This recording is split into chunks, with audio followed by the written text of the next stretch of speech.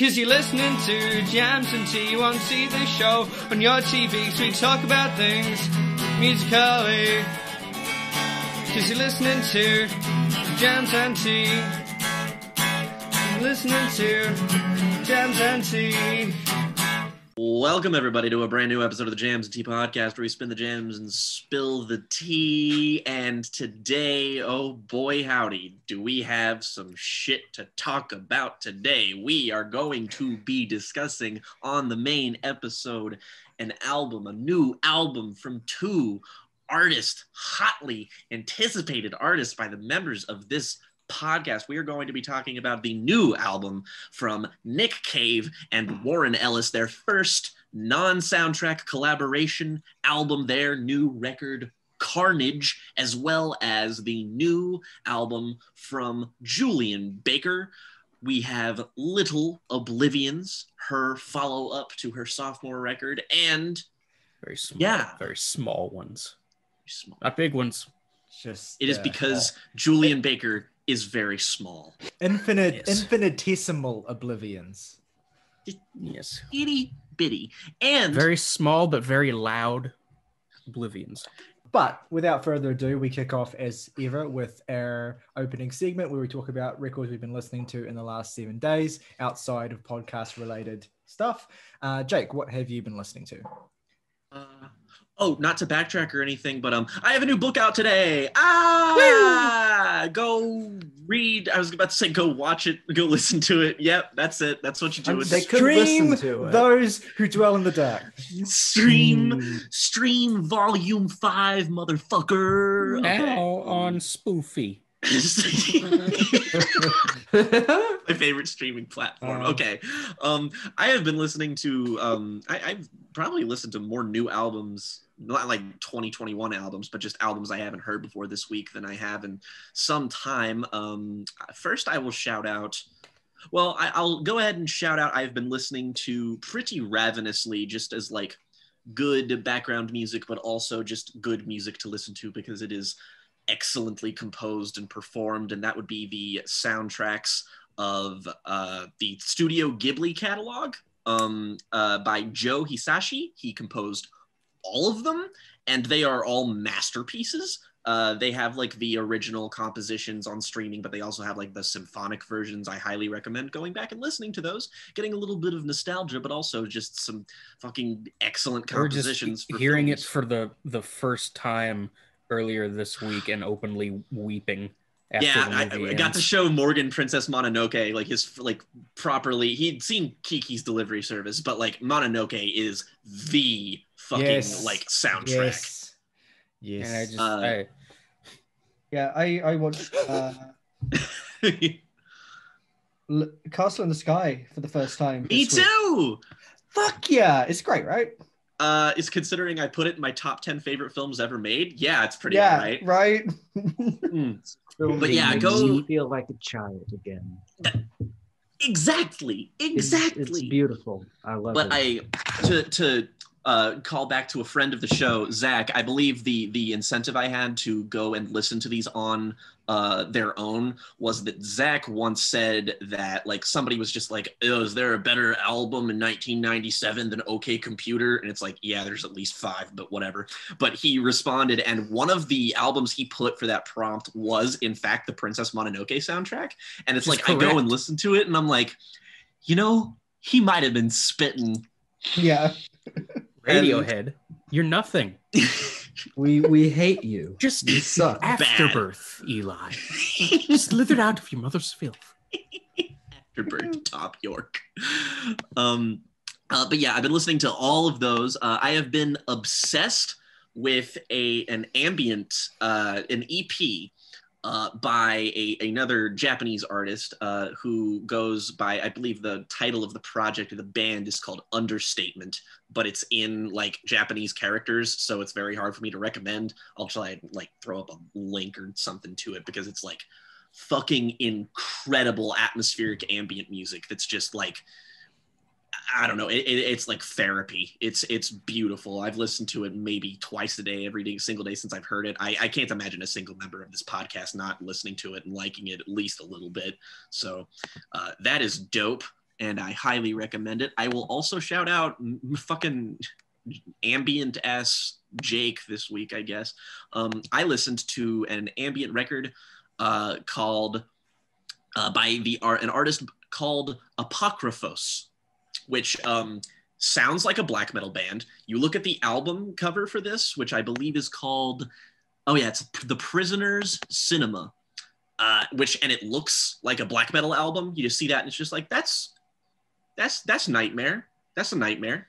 And it's really like dark ambient shit, like dark atmospheric ambient, like kind of industrial tinged. And it's fucking terrific. Like, show-stopping stuff. This artist does not get not particularly popular from what I can tell. They have like 2 ratings on Sputnik Music. So I want to shout them out because that is some genuinely fucking outstanding music. More people need to pay attention to that. Today and yesterday, I listened to 2 Mars Volta albums. I listened to Deloused in the Comatorium today, and I listened to Nocturnicate yesterday because there was a tease from the record label for the Mars Volta being like, yo, ooh, something mysterious.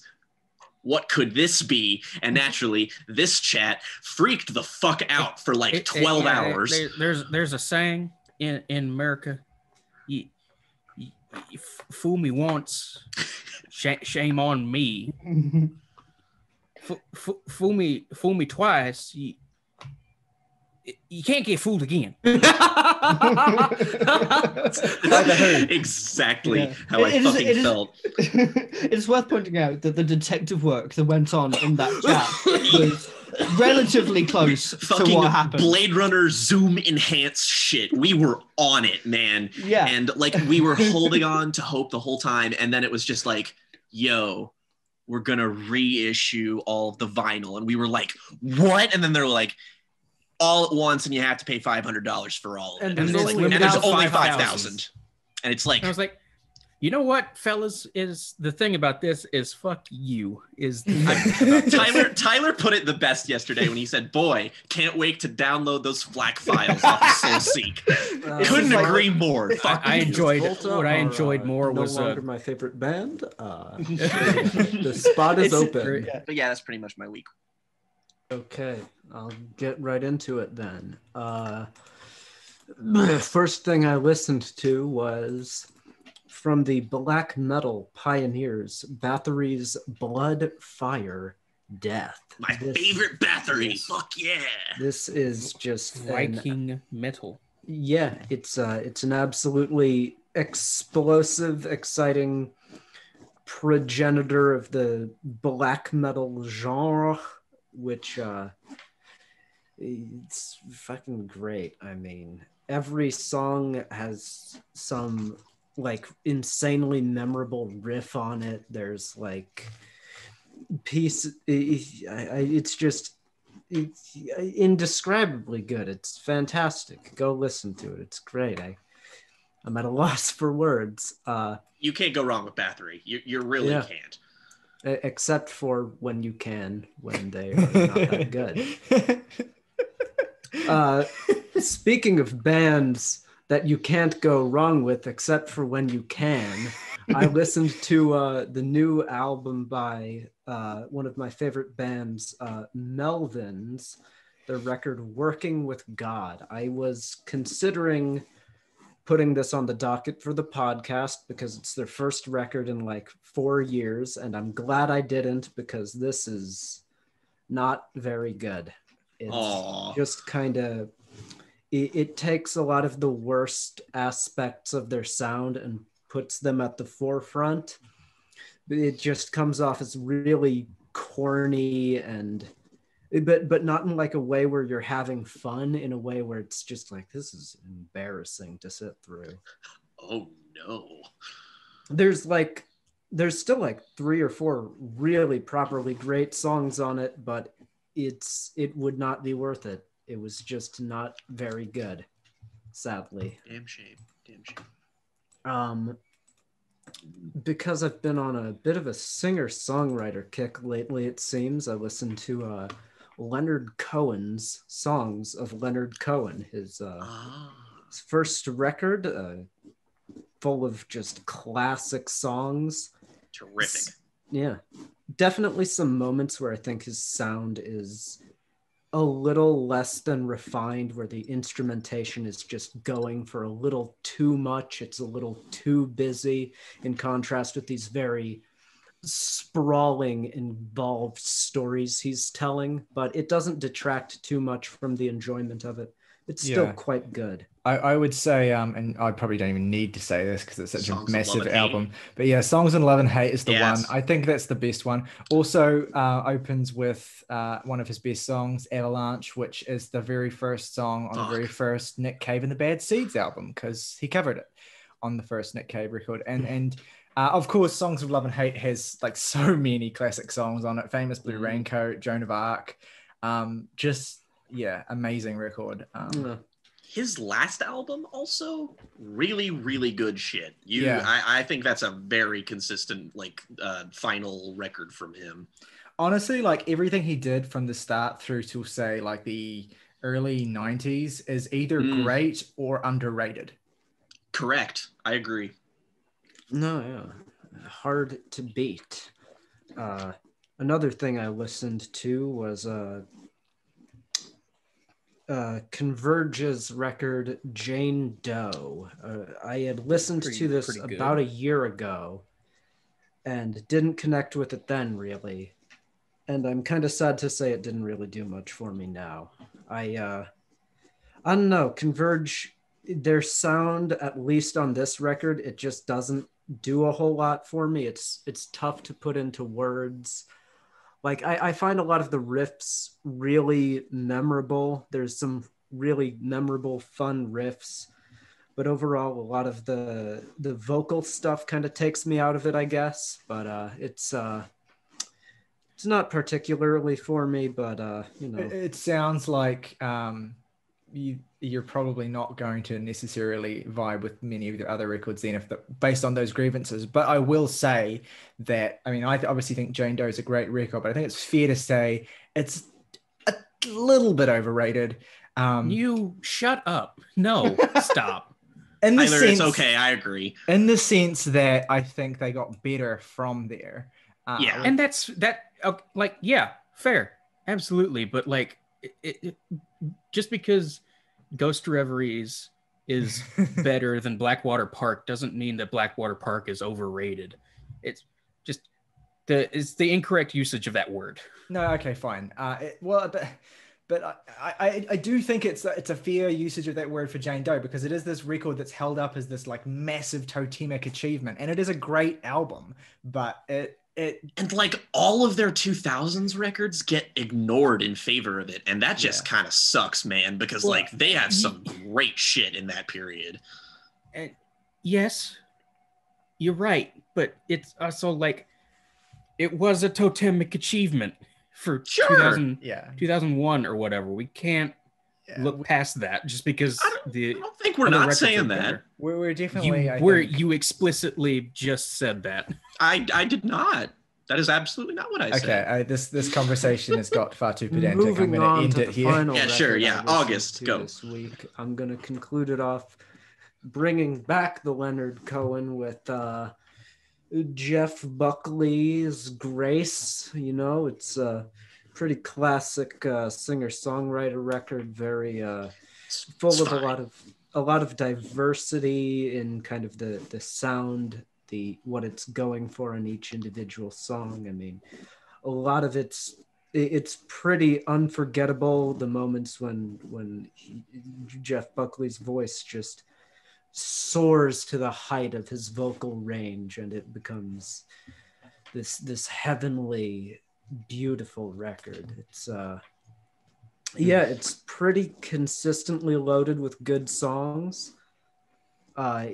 It maybe ends a little weaker than it begins, and that's merely by virtue of it starting on such a high pedestal that like you can't really... Mojo Pin, enough said. No, not just Mojo Pin, like Mojo Pin, Grace,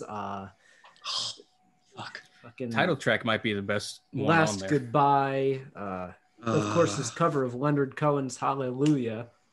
It warms my heart to see you say this about this because I love Grace so very deeply.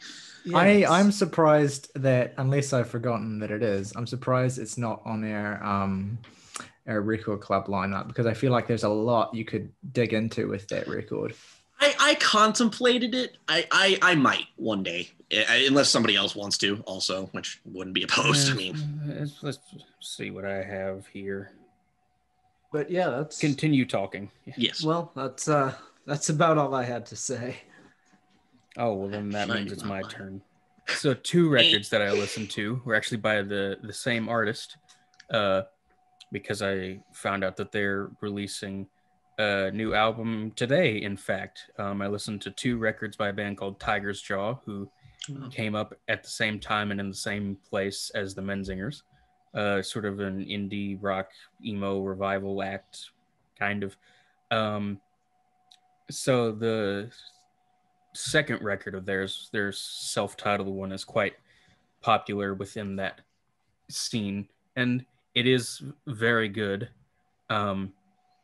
But I think either 1 or 2 records after that, they had a huge lineup change, and 2 of the people who were sort of in more supporting, quote unquote, roles in the band, not the primary songwriters, move forward in place of the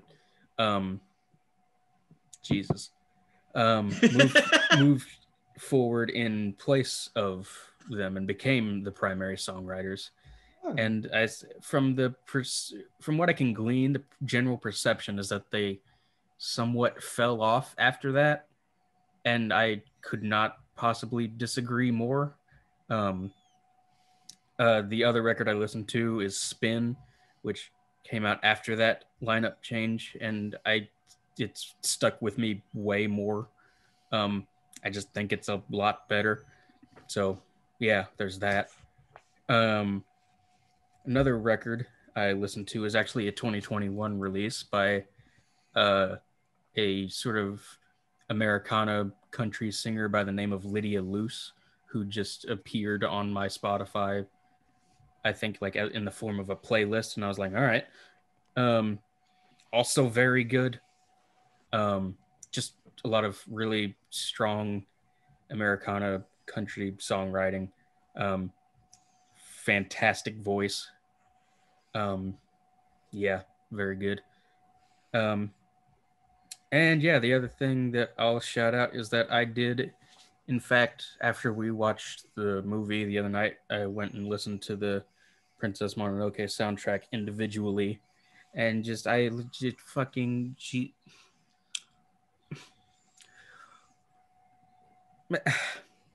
yeah. Joe Hisashi doing all of those soundtracks in a row is as impressive as Miyazaki making all of those movies in a row. Yeah. Like Jesus. It's like the Howard Shore of it all.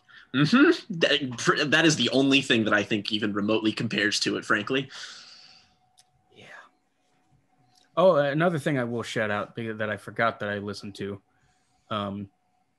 is I just randomly gave a listen to Howard Shore's score for The Silence of the Lambs, which for Fire. every award that movie was nominated for, the fact that he did not nab an Oscar nomination for best score for that movie silly is a farce, because it's like the dude made the Lord of the Rings soundtracks, and that's like still his second or third best work probably.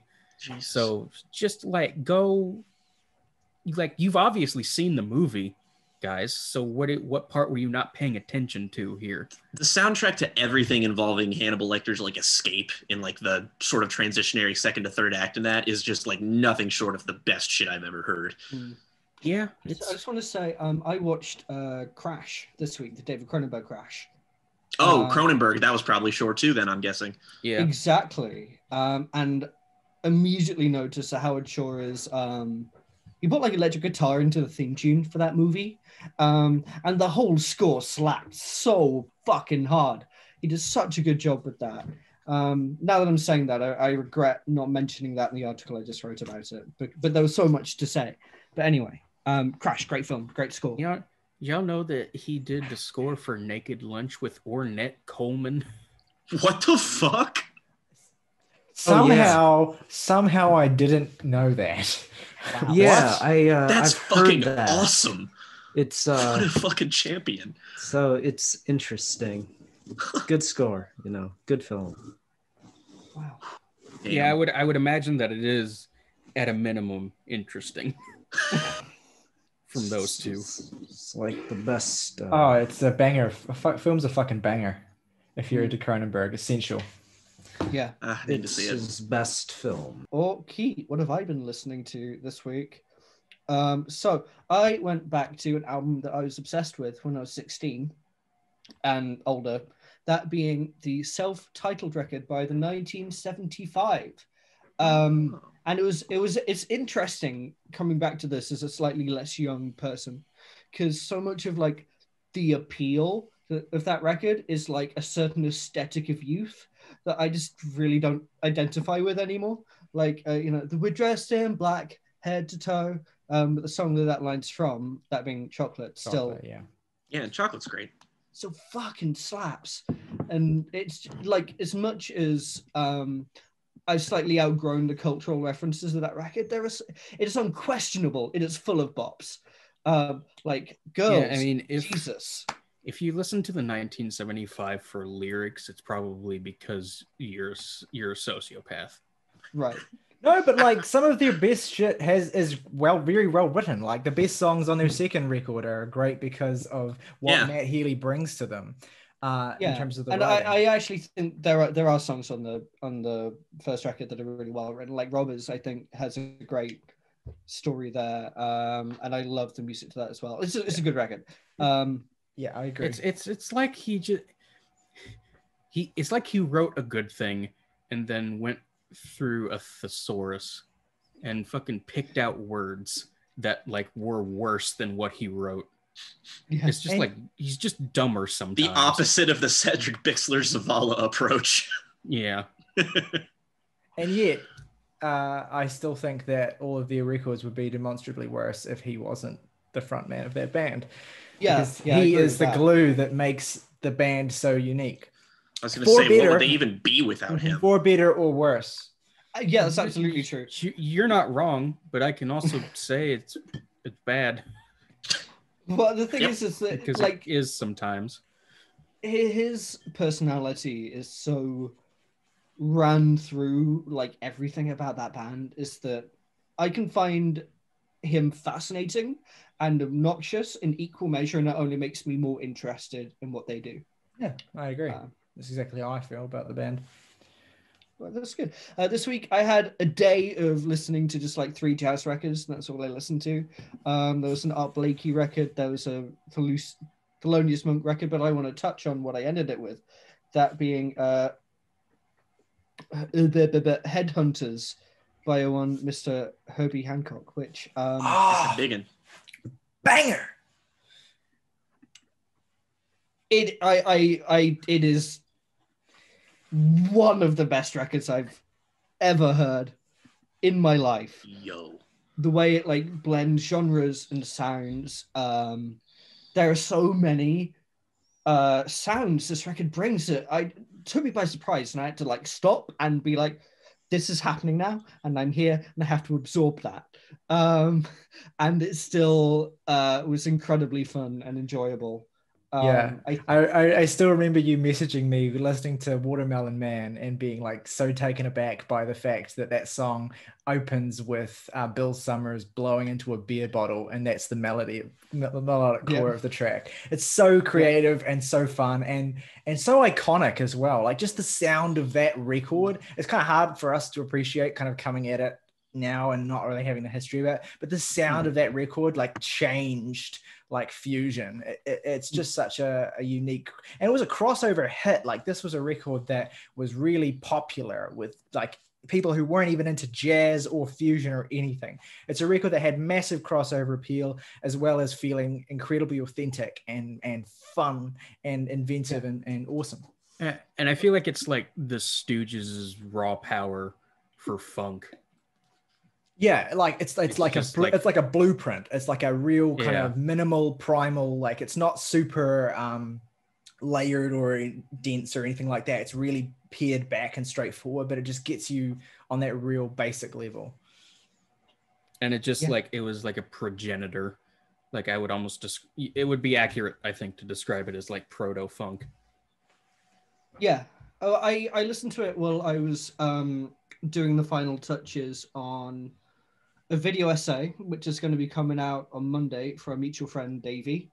And it was such good music to edit to because it kept me engaged with like rhythm and just keeping it sort of fun and light, and just it kept me awake, and it was really great.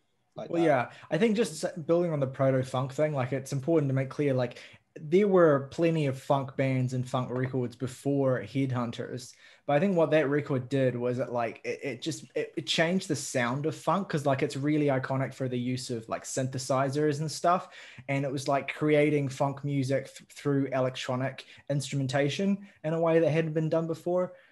So like you obviously have like Funkadelic and Parliament and like the classic funk bands that preceded that record, but it was like a new template. Yeah, I feel like it might have been more accurate to say it was like the London calling of funk. Sure.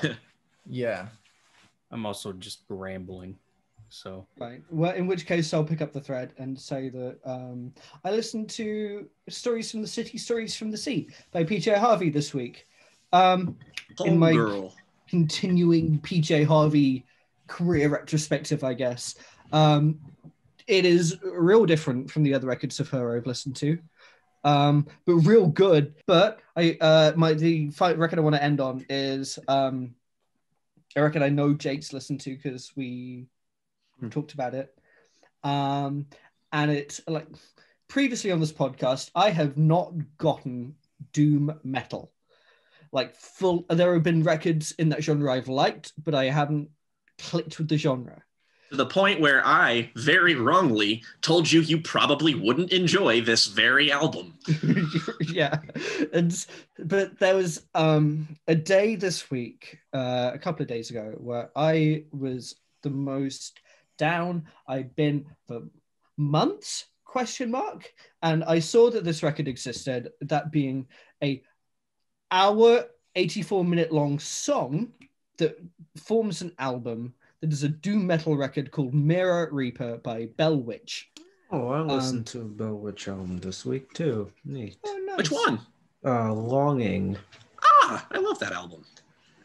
Anyway, that was the one continue. you recommended me in the comments of Yes. my thing. It's not better than Mirror Reaper, but I might like it more. Yeah, but wow, I spent 2 hours lying awake in pitch black on my bed listening to mournful funeral doom metal and feeling like my heart was being held very delicately while someone cried at it. I loved it so much, and it felt like an awakening to me in that, oh, this is like what one is meant to get out of this sort of form of music. And, in retrospect, I should have seen it coming, just because that's a very emotionally charged album, because I believe it came as a result of the fact that the previous drummer died of cancer after a really long and arduous battle. It's in fact, I think, believed to be a tribute to him. Yeah, it is. And you can feel it. It's like nearly 2 hours of real open grieving with guitars. Jesus. It's beautiful. I loved it so much. I loved it so much. It is not for everyone, but boy, did I love it. Oh, yeah. Did you love the record, Saoirse? I wasn't sure if that was clear. Yes, I did. What did you? Okay. Is that all you wanted to bring up? Yes. Okay. So I will keep this short. I actually have not listened to much new music at all this week. I think I listened to one. No, I haven't heard any first listens this week outside of what we're covering. But I had some re-listens that I'll touch on briefly. I re-listened to the first two albums from legendary 80s pop act Tears for Fears. The Hurting. Yeah. The Hurting's a great record, incidentally. And I also re-listened to Songs for the Big Cheer, notably the Stephen Wilson remix that he did for the remaster, I think about 7 years ago, which I hadn't heard that version of it. And it's like, it's as good as it's as good as anything has ever sounded. The pop album. The Working Hour, like even before the remix, was like liquid candy being poured into your ears. Yeah. And after that remix, it's just like I can die here. It's like the album almost kind of feels like an extended EP in certain senses, and that's not like a criticism at all. Like it's a very short record, but it's like it's short because it's like pared down to like the perfect length, and it just like flies all by. killer no filler in like the most stringent of ways. Yes, and I've seen some hot takes about I Believe, but I think that it's a great ballad and it deserves to be there. And hot takes. Why? Yeah. It has like it has like a 3.1 on Radio Music, I think, or something. Disgusting. Stupid. No. But yeah, anyway, great record, has 3 of the greatest pop songs of all time on it, including the greatest pop song of all time, which is just a fact. This is correct. And yeah, so I mean, it's the fucking Songs with a Big Cheer, and it sounds great. And I listened to it like 3 times, and it was awesome. Yes, you should. I basically listened to those because I think last week Jake shouted out their 3rd record, The Seeds of Love, which I haven't heard, and I'm excited to get to that as well. I would not be shocked if you like that one even more than those 2, honestly. There's certainly room for a record for me to like a record even more than those 2. What else did I listen to this week? I revisited a great record, another one of the greatest 80s pop records, but it's more kind of like chamber pop, and it's Prefab Sprouts' Steve McQueen, a classic baroque, chambery, sort of beautiful, gorgeous 80s pop record with incredible hooks, and just cannot recommend it enough. Prefab Sprout are one of those beloved 80s bands where if you're kind of really into 80s pop, then you know Prefab Sprout, but outside of the world of people who are super into 80s pop, they're kind of a little overlooked, which is a shame because their 80s run is consistently great. I've talked a number of times about their 2003 record, I Troll the Megahertz, which is very different and great in its own way, but their 80s records are outstanding, and Steve McQueen is the one to check out first. And that's really it. I think that's really it. I'll kind of just leave it there, I think. All right. Well, that leads us into the first one, which is Julien the first up. Julien Baker. Is Julien Baker. Okay.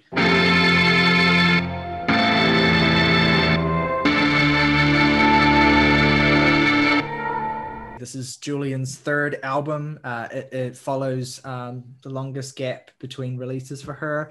Her last solo record was 2017's Turn Out the Lights, which was this big moment for her. Like, I was a fan. I am lucky to say that I managed to get in early on the Julien train, and I was a fan shortly after Sprained Ankle came out in 2015. And that's this really sparse, haunted, and deeply tragic album that struck a chord with lots of people. And then Turn Out the Lights was her kind of taking the template of that and her style as a songwriter and kind of blowing it up and having a band behind her and more fulsome production. And yeah, it was very kind of a cinematic arrival for her, and it was an immensely successful record. So where does Julien go from there? And to be honest, I feel for Julien, because while she's a very great songwriter and Turn Out the Lights was a really strong record, she works within a particularly kind of limited musical template, and it's very much kind of slow, sad indie rock, and there's a lot of, what can be done with that? How can you kind of turn something that could be minimal and empty into something that really kind of like connects with people and is musically interesting? And I think Julien has done an admirable job of doing that, as has Phoebe and as has Lucy. And so it made so much sense to see them come together for the Boy Genius project in 2018, hoping still that leads to a full LP at some point, because Please. it's a stunning EP. easily a highlight of the careers of all three of them. Correct. And so, but Julien did hit a bit of a pit stop around this time in terms of creative inspiration as well as personal turmoil, as we'll get into. But she is now back triumphantly with her third record, Little Oblivions. And dare I say, it is a kind of triumphant record in a sense, but I would also argue this is maybe Julien's darkest album yet. I wouldn't even say maybe. I'd say pretty much indisputably. Substantively, this is a record that is consistently embroiling you in some of the lowest points of Julien's life and rendering the feelings that she experienced in those times so vividly that it's almost painful to listen to. Hardline opens with these enormous jagged organ stabs that immediately signal this will be a harsher, more abrasive and generally darker record than Turn Out the Lights. And it's worth mentioning as well that with Turn Out the Lights, even though that is obviously a very sad record, Julien's aim with that record was to kind of try and find some real catharsis and try and find some hopefulness, try and find a way out and project that message to her audience through the record. But Little Oblivions is a much more difficult album, and it is just completely wrapped up in the hardships that Julien experienced before making it.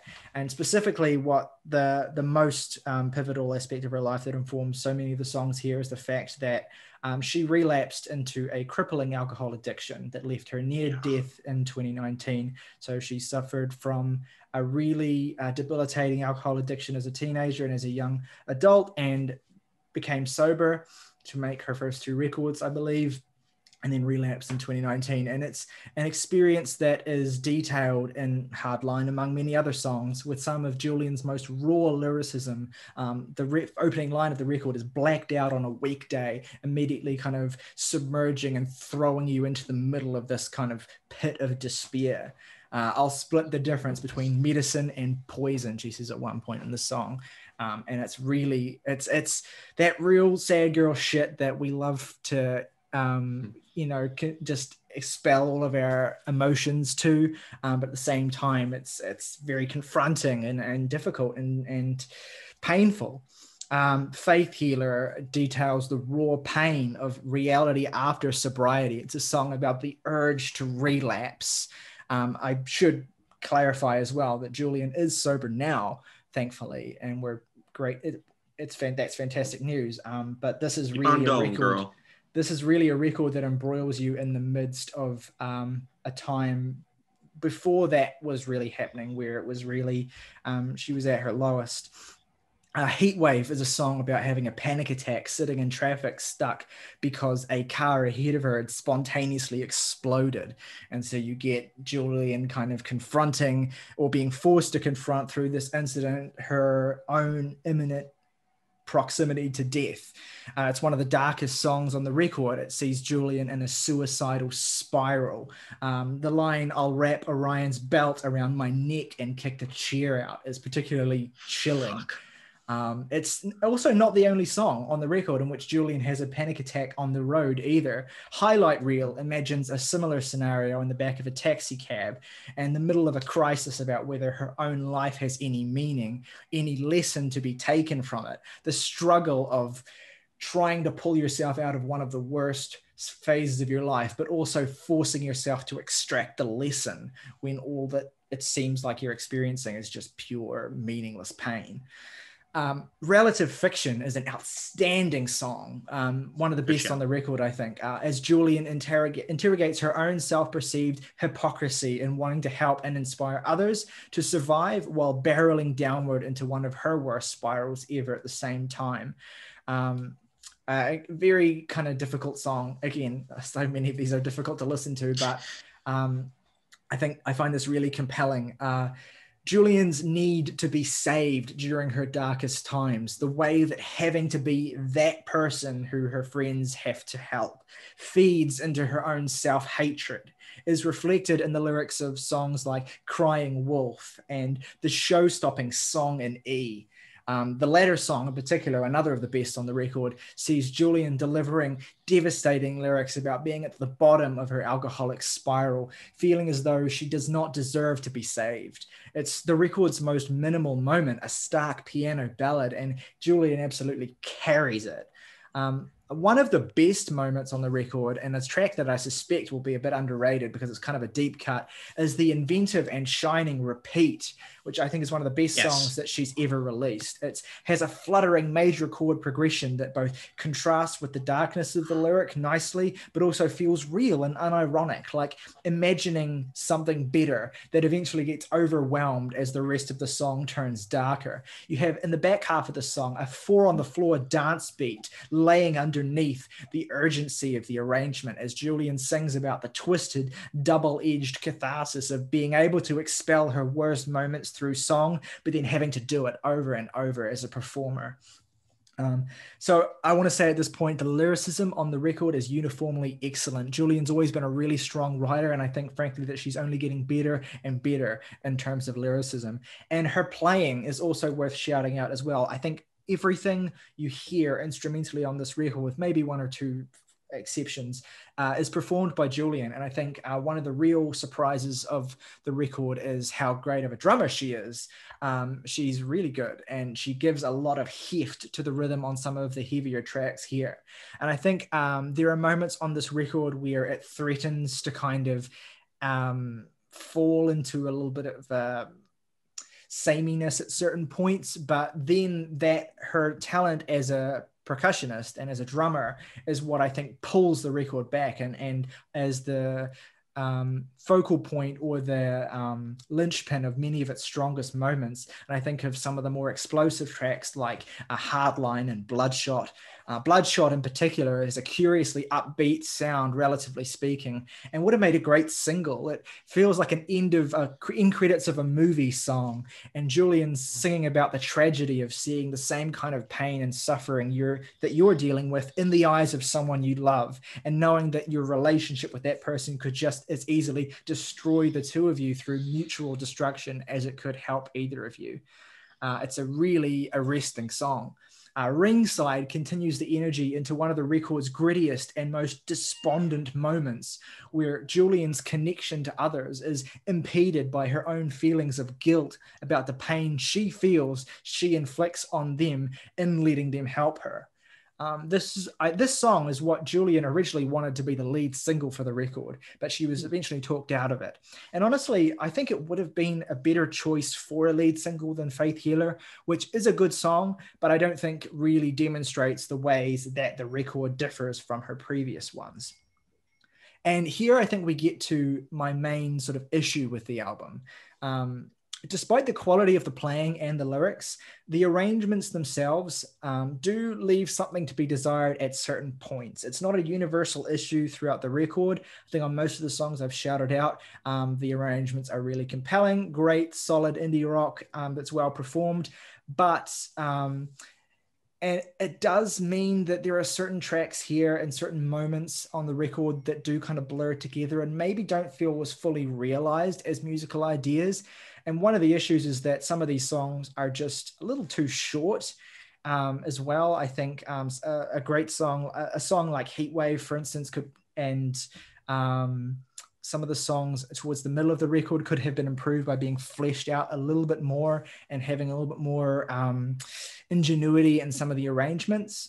And I think, for example, Zip Tie is not a bad song at all, and certainly has some potent imagery. It's perhaps one of the most outward-looking and topical tracks on the record, inspired by seeing demonstrators zip-tied and wondering whether a loving God would not already have intervened. But it does end the record on a dour note that feels comparatively downbeat and not as conclusive as the finales on her previous records.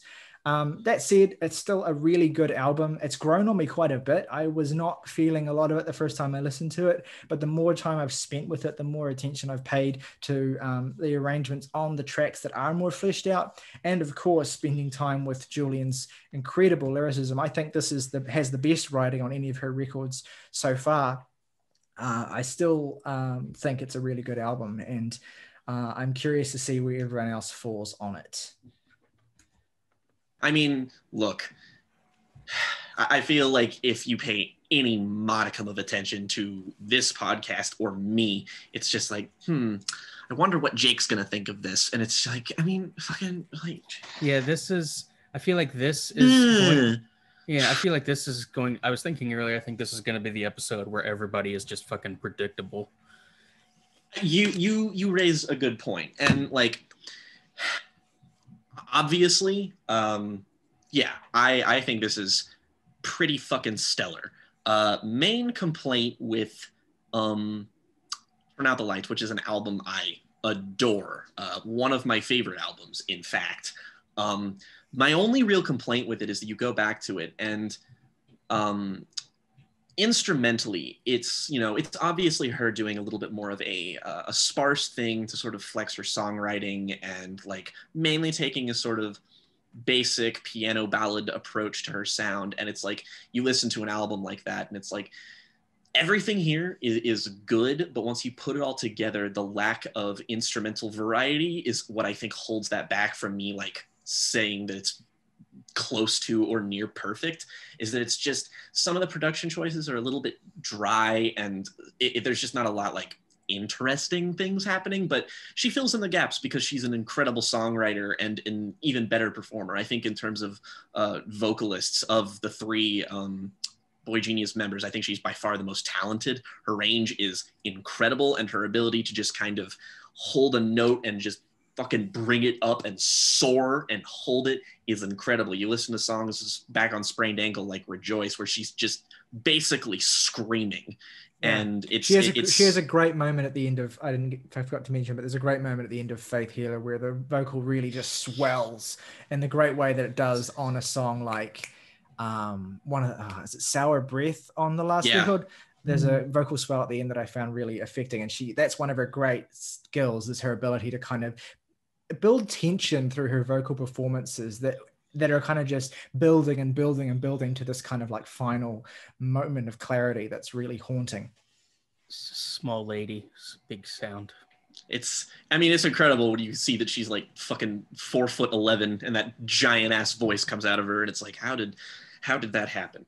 I will also say that Turn Out the Lights, also, if I again were to just really get in there and kind of dissect a record that I love, it's also an album that's full of songs that are very structurally similar. And while they'll have details that are sort of set them apart, and obviously like the lyricism will be different, it can kind of run together a little bit, which I guess is the only true disagreement I would have to say with Tyler. Is that like what I wanted after Turn Out the Lights is that I was like, okay, I want this writing, this attention to detail, and this expanse, and I want a really like adventurous instrumental palette from her next album. Like I didn't know what exactly that would entail, but I think she's done a phenomenal job at making all of these songs sound incredibly distinct. To me, they all have their own really fully formed identities. I'll just get my only real complaint with it out of the way is that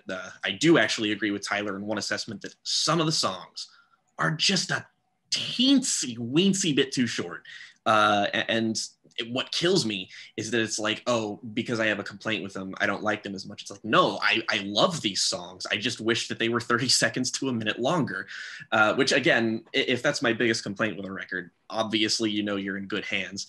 But Little Oblivions is weird because I didn't also like it quite as much when I first heard it, and I didn't really know why. I had a weird journey with this album where I just kind of had to keep listening to it to be like, what is going on here? Because, earlier records, pretty straightforward and easy to get. Not that this isn't, but I was just sort of wondering why it didn't have the immediate hit that like Sprained Ankle was for me. And then I just remembered like, oh, Turn Out the Lights is also an album that took like a year to grow on me properly. So this makes sense.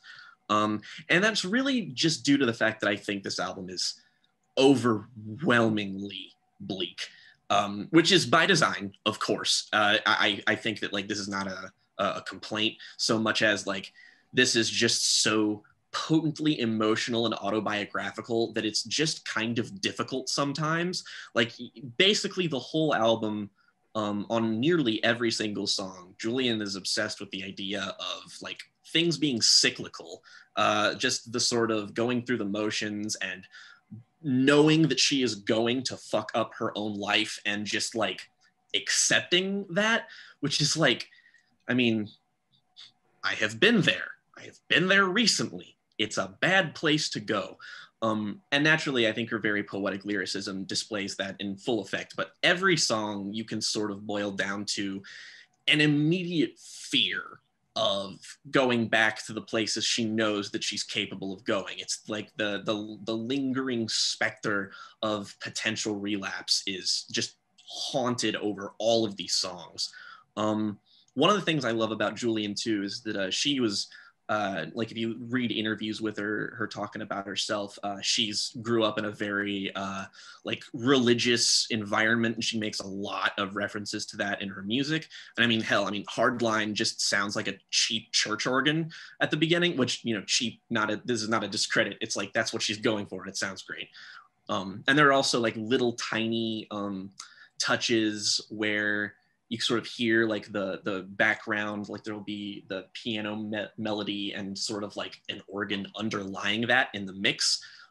And that's always super cool. It reminds me a lot of something like I Know the End on Phoebe Bridgers' Punisher, where it starts off and it's kind of got that whole televangelist church sound with the organ. And she sort of has the idea of faith and religion sort of on her mind in a lot of the songs here, notably the absolutely fucking excellent song Faith Healer. This sort of the sentiment, another like, I hate that I'm comparing it to this so much because it's like not really similar, but thematically speaking, there's a lot of things that I get from this that I got out of Punisher, notably the sort of self-fulfilling prophecy thing, as well as most notably on Faith Healer, the quandary of knowing that something or someone is bad for you, but indulging in this sort of dichotomy anyway, because it'll make you feel something, which is better than being numb, like she's talking about on the entire record. And the way it's portrayed in Faith Healer, you've got the amazing lyric of Faith Healer, put your hands on me, at least I'll feel something. And it's just like, God, man, this kind of hits. And I think that I just love the way everything on here sounds. There's so many moments of the like raw organic instrumentation that are just layered in this mix, and it's so fucking dense. It's night and day with her previous records and how they sound. Like she fucking literally made an album that was like, okay, Jake, you had some small gripes with my other albums. I'm going to make an album to address them. And it's like, thank you, I appreciate that. I love things like in Heatwave, there's sort of a weird kind of warbly synth in part of it that sounds right off of Stranger in the Alps, like on a song like Demi Moore or something like that. Or you have you have songs like Favor or what the hell? It's Repeat, where it's that final third of the song, just sort of those really like highly mixed vocal harmonies that are just like fading out, and it's gorgeous. The only, I guess the only like downside to that is that some of the shorter songs, you kind of want to feel more of a progression, because songs like Hardline are like immaculately structured, and there's just points again on songs like Hardline, Faith Healer, Ringside, Repeat, and Zip Tie, where they're noises that I can't quite fully pin down, and I really like that. Like Faith Healer especially has that like moment near like the 2/3 of the way through the song where it just sort of like ascends, and this fucking wall of weird warbly fucking noise descends on you, and it manages to blend that in a not awkward way because it has a lot of organic instrumentation, but whenever there's something a bit more electronic, it's put into the mix very tastefully and like in a euphoric kind of way. And I think all this album does is just like, I am very happy she's sober. I'm very happy she bounced back from a very difficult year, and she clearly is working through shit on this album. But it's also like, I'm glad you're in a better place, but also I really fucking hope you stay there, because as much as I love this album, listening to it as I've come to understand it more is quite difficult. I'd say it's like a synthesis of the dour, self-fulfilling negative prophecy of Rustin Kelly's Dying Star, and again, this is like, Punisher is a bit more subtle in the way it layers that's sort of atmospherics, and this is basically her taking a bunch of shit from rock music that she really likes and like metastasizing it into her sound, which is not something I would have predicted to have just went to. But it's sort of those two records in a happy medium of places. And I just feel like this is a real arrival for her, because it's an album that it takes a lot more risks than her other two records, which is like all the more miracle that it's like pulled off well. Mainly because it's like, it operates in sort of a pattern of like, it'll start with two songs about Julien, like going through it with like her vices and what have you. And then the third song will sort of cap off and be like a fake / hopeless solution to the problems she faced in the previous two songs. And then boom, it goes and does two more songs, because it's like, you have Faith Healer, you have Bloodshot. These are songs that are about like trying to find solace in something and not getting it. On Faith Healer, it's just like relationships in general. With Bloodshot, it's a little bit more specifically like a romantic thing. With Song in E, it's about drinking. And Zip Tie is sort of the true acceptance of all of it, just sort of the, like, as the title implies, her hands are tied. She's sort of like just kind of there and is like giving up, going through the motion. And I appreciate that, like on a just more compelling narrative thread, I suppose. And yeah, this is just, it's everything I want it to be. It's incredibly emotionally cathartic. It's produced divinely. I love how textured everything is. The instrumentations are dense and they're often loud. And it's a left turn for her in the best possible of ways. And it makes me really excited to see what she's going to do after this, just because every time I feel like the Boy Genius crew does anything, they are like paving the way for a very, very long lasting and interesting career.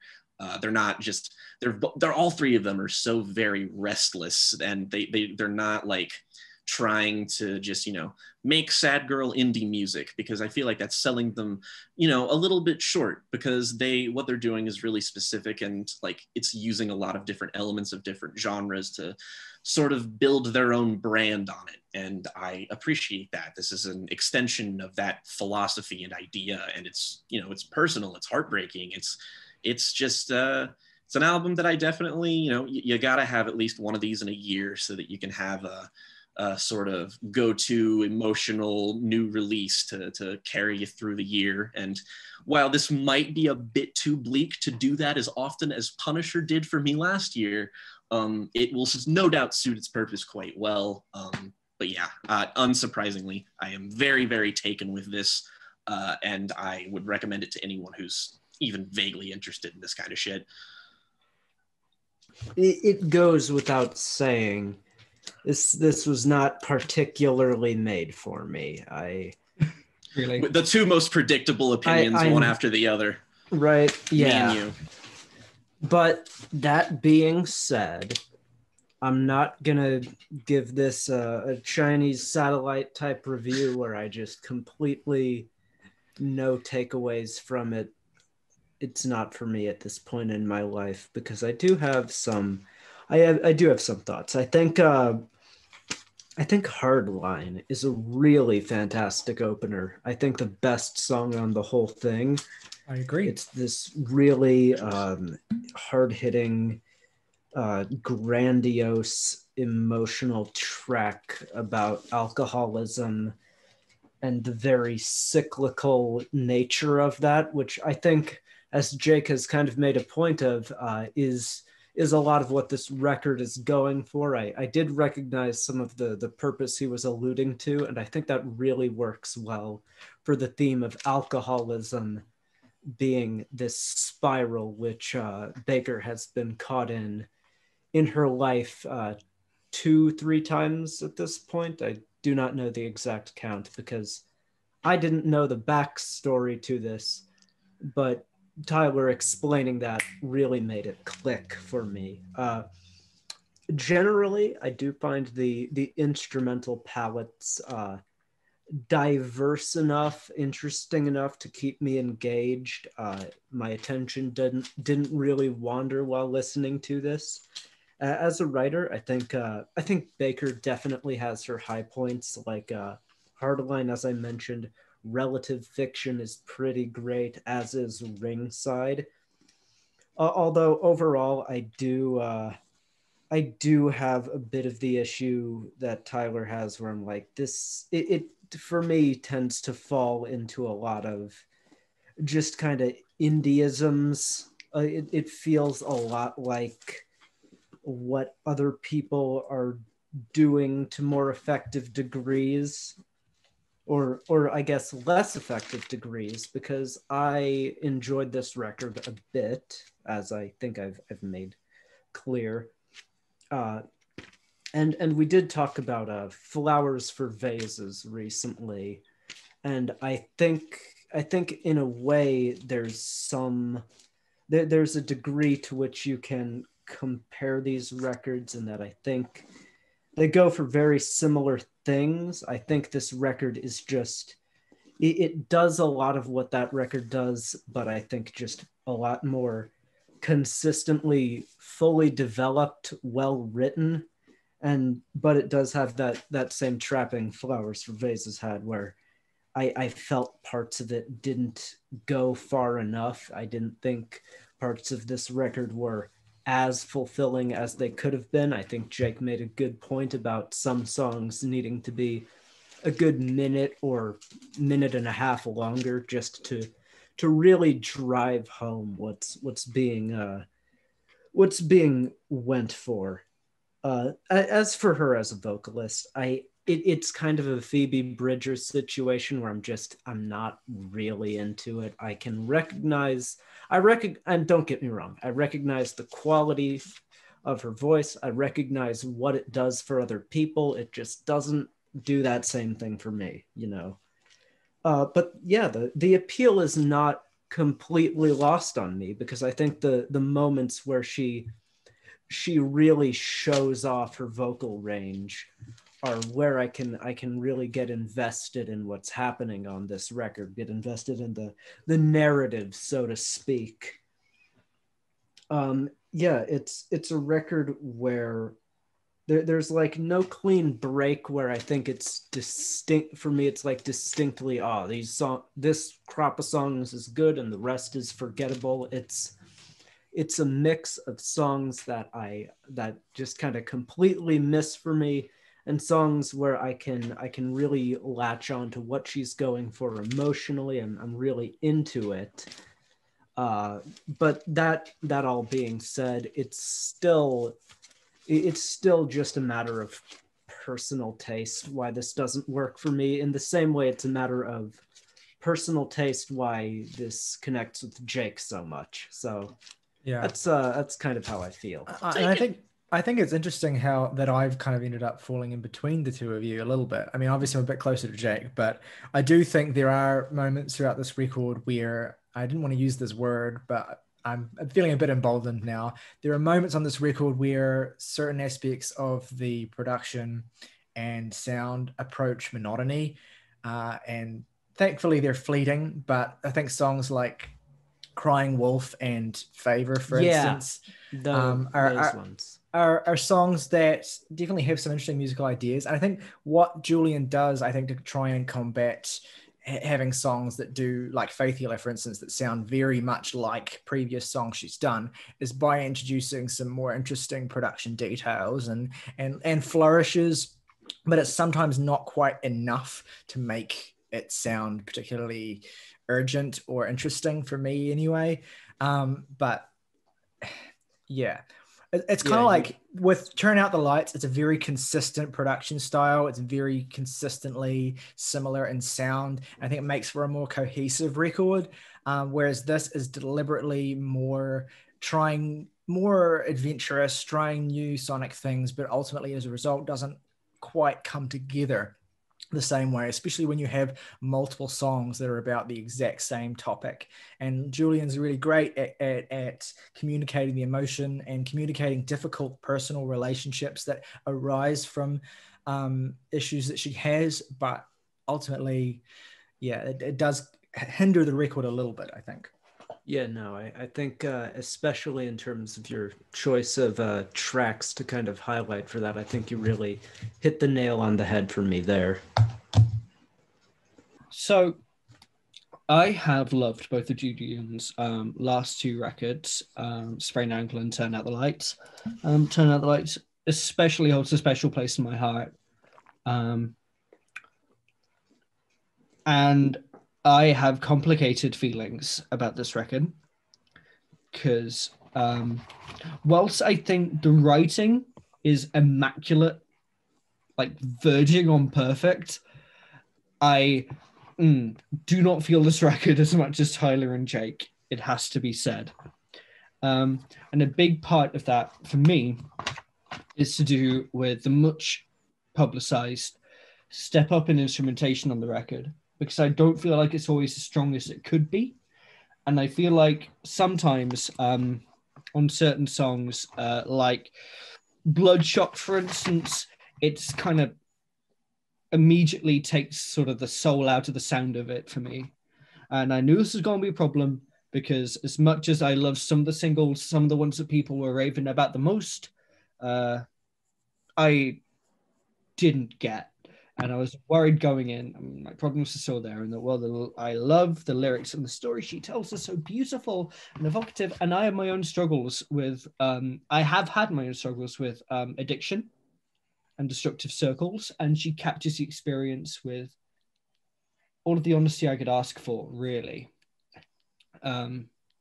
Something like the opening song, Hardline, I just feel nothing instrumentally here.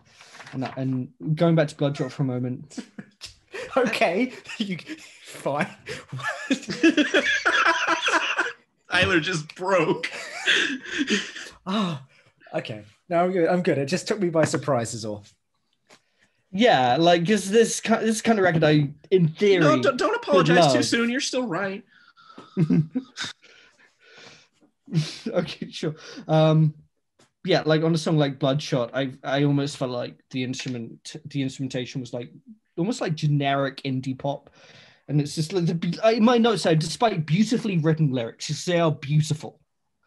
I just wasn't feeling that aspect of it. That being said, there are lots of instrumentals I do really like on it, like the guitar lead in Heatwave. There's almost like a theremin kind of synth sound on this song that I really gravitated to. And I love the beautifully surging chorus on Relative Fiction. Crying Wolf opens with this wonderfully tragic story. It's really well told, and the music takes a step back. And like on an album like her last one, allows the storytelling to take the center stage here. And I felt like it kind of clicked into gear, and I was like, yes, I know where I stand in this moment. And that was really great. Even though I have sort of qualms with some of the melody of the hooks in the song, it felt slightly generic to me. That being said, Ringside, I love the song. I think that the metaphor in the song of self-abuse as boxing really complements the more muscular instrumentation on this song. And they blend together really well for one of the highlights to me. I also think Song in E and Repeat are also highlights. I want to highlight the lyric on Song in E. I wish that I drank because of you and not because of me. And this is amongst other just absolutely astonishing songs. And Highlight Reel ends a 3-song run towards the end of the record that I really, really love. Ringside also being on the back half of the record. And Favor, whilst I feel like it's slightly overproduced, has some lines like the acoustic guitar and the self-harmonization that really, really, really work for me. And I suppose, in summary, I want to say I like this record, and I don't feel like I'm worried about Julian's artistic trajectory going forward, because even if Julien is to pursue this line of self-expression through the instrumentation, I feel like this is more like a bold step in a direction that I feel like could do with refinement than a misstep. And I look forward to seeing what she does next, even if it's following in this vein, because I feel like there's real potential here if she is to follow through the aspects of it that work the best for me anyway. It is good, but coming off the back of two records I adore, I kind of wanted to connect with it more, I guess. Fair enough. Yeah, I guess we don't necessarily That's feel. fair. I guess we don't necessarily feel entirely different, you and I. I think it's just certain tracks we kind of do disagree on, but Sure. Whatever.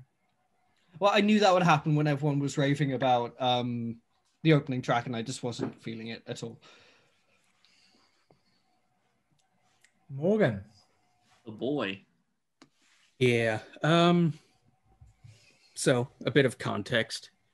I also found Sprained Ankle in, I think, early 2016, and that released late 2015. So I think I was just browsing Audio Tree recordings. They have a lot of really good live recordings of artists like this, and I happened to stumble upon it and was like, Jesus Christ. Yeah, that's still my favorite of hers. Mine too. I have Sprained Ankle is. I have a lot of, there's history there. Like with Stranger in the Alps, which is still in many ways my favorite of Phoebe's, even though I have to take a song out of it and replace it with a different version of the same song to say that that's true. But yeah, I think Turn Out the Lights was a really good follow-up. There are certain songs on it that hit me, like pretty much every song on Sprained Ankle still hits me. But I didn't think it was quite as consistent. And I was really excited to hear that Little Oblivions would be a sort of expansion of her sound. I kind of think of it as like the Sprained Ankle is Elliott Smith's self-titled, Turn Out the Lights is Either Or, and this is XO. Yeah. Yeah. I can't help but make Elliott Smith parallels between all three of the Boy Genius artists in some ways. I held myself back from doing it. Totally right. But I think they invite it in some ways. Yeah. And you know, if I'm comparing you to Elliott Smith, you're pretty much a god in my eyes. So, you know, and not to, you know, be predictable again, but I do like this record quite a lot. I think of the three Boy Genius people, I think Julien is the strongest writer, not by a significant margin or anything, but she's always the one with the lyrical voice that I connect with, as well as the one with the voice that I connect with the most. But despite that, I do still prefer both of Phoebe's records to any of Julien's records still. And I think this comes down to the fact that, you know, I compare it to Phoebe's records, but it really has to do with the fact that I think in some way, no matter how much I love them, the two records that Sprained Ankle and Turn Out the Lights both kind of felt like half measures in some ways, where it's just like the songwriting is amazing here, but I know that you can be doing more within the limits that you've set for yourself. And instead of doing more with those limits, Julien has shifted the box that she's working with entirely, which, hey, cool. But it does kind of leave me back to the same problem of like, you should, you know, develop this, stick with this, and expand it more. I don't really have any. Okay, well, I have one specific flaw with it that harms the record, but I'll get to that later. Besides that, I don't really have any particular nitpicks. I think some of the songs could be fleshed out more. I'd certainly like some of them to be longer. But even if it's just repeating some of the same ideas and motifs within that song, that would be all it needs to make me happy in that regard. I think songs like the singles Hardline and Faith Healer are fucking breathtaking. I posted on Twitter earlier today about the keyboard line in Faith Healer and like so the good mid section of that song, and I nut is the thing about that when that keyboard line comes in. Is just I start flying emotionally. And pretty much every song has that sort of power in some way or another on here. I find it to be a remarkably consistent record in that regard. The problem that I have more than anything else is that I sort of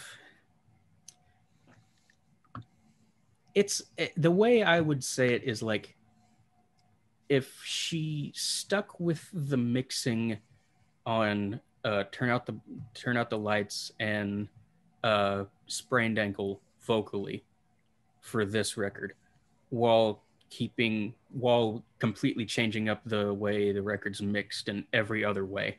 And that I think that the vocals on here are mixed too fucking quietly. I really have trouble making out a lot of the lyrics sometimes, which, you know, is not always a bad thing, but she's never singing particularly fast and her delivery is not ever illegible, but it's just mixed too sort of on the same level as the instrumentation in some places. And it sort of kind of gets washed out where all I catch is just the syllables of it and not necessarily like the words. I would also say that this is vocally her best album in a lot of ways, but it just gets lost in the mix sometimes. And I find that really frustrating because I want to think that this is like a 9.5 or a 10 out of 10 record. And it just keeps holding itself back. And I find it really frustrating. But, you know, to be clear, this is a fucking great record. And I like it a lot, and I will be coming back to it over and over again throughout the year. Yeah. Yeah, I mean, I'll say to its credit, I think I already said this, but of all of Julien's records, I think this is the one that has rewarded most revisiting it and listening to it over and over and over again. Whereas with her other records, the re-listening was for pure joy. But this record, I re-listen and I get this the joy of the record, but also I feel like I'm unpacking it more and more and more. And yeah, I think there is definitely a decision, maybe not even a decision, but just like a necessity to mix Julien a bit lower because she's kind of trying to move away, I think, from singer-songwriter into a sort of a full band sound. I know she memorably tweeted around the time the album was released that we're a post-rock band now. Interesting use of we, considering that there's only other people when it's a live band. But I think it's kind of indicative of the fact that she's trying to expand beyond the limits of her previous two records and perhaps hasn't quite fully, hate to use this word, but it's kind of maybe a bit transitional. I do actually like identify with Morgan's complaint a little, and I think that's kind of what held me at arm's length when I first listened to it. And I think, like, you know, this is obviously a double-edged sword. I don't think this is a like complete improvement, but like just the way that the vocals and the instruments mixed similarly, it's just like it creates a conflict in the record that I think feels tangible considering what it's about, where it's just like, you know, if her voice were a little bit louder, I feel like that there has to be some sort of technical aspect that like makes her feel like she's being overwhelmed by something else. And the problem is that they've done that, but they've done that at like a slight sacrifice for something else. And what they need to do on the next record is find a way to do that without necessarily doing that. It's a sacrifice for something that's more important. Yes. Which is being able to fucking hear her. Yeah, that's So totally. Anyway, let's move on to our favorite tracks Yeah. and ratings. Jake, why don't you go first? Difficult because I pretty much love every song here to one extent or another, but I will say Hardline, Faith Healer, gotta go with both. And if I gotta pick and rate this something else, I'll probably say Song in E. Least favorite track, I don't know, maybe Highlight Reel. It's a great song. It's just maybe the one that's left the smallest impression on me. And I can only really say that and like anything negative about this at all is because I've listened to it like 27 times. But like, yeah, that's just, I have become keenly aware of what I do and do not like about it. That said, it's great. And it's tentative, I suppose, but I give it a hearty 9. Right, August, what do you think? Well, my favorite tracks are Hardline, Relative Fiction, and Ringside. Least favorite is Crying Wolf. I'd give this a...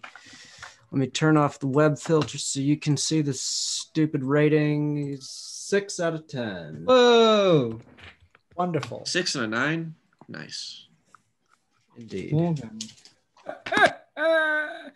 My 3 favorite tracks are Faith Healer, Relative Fiction, and I will say, what will I say?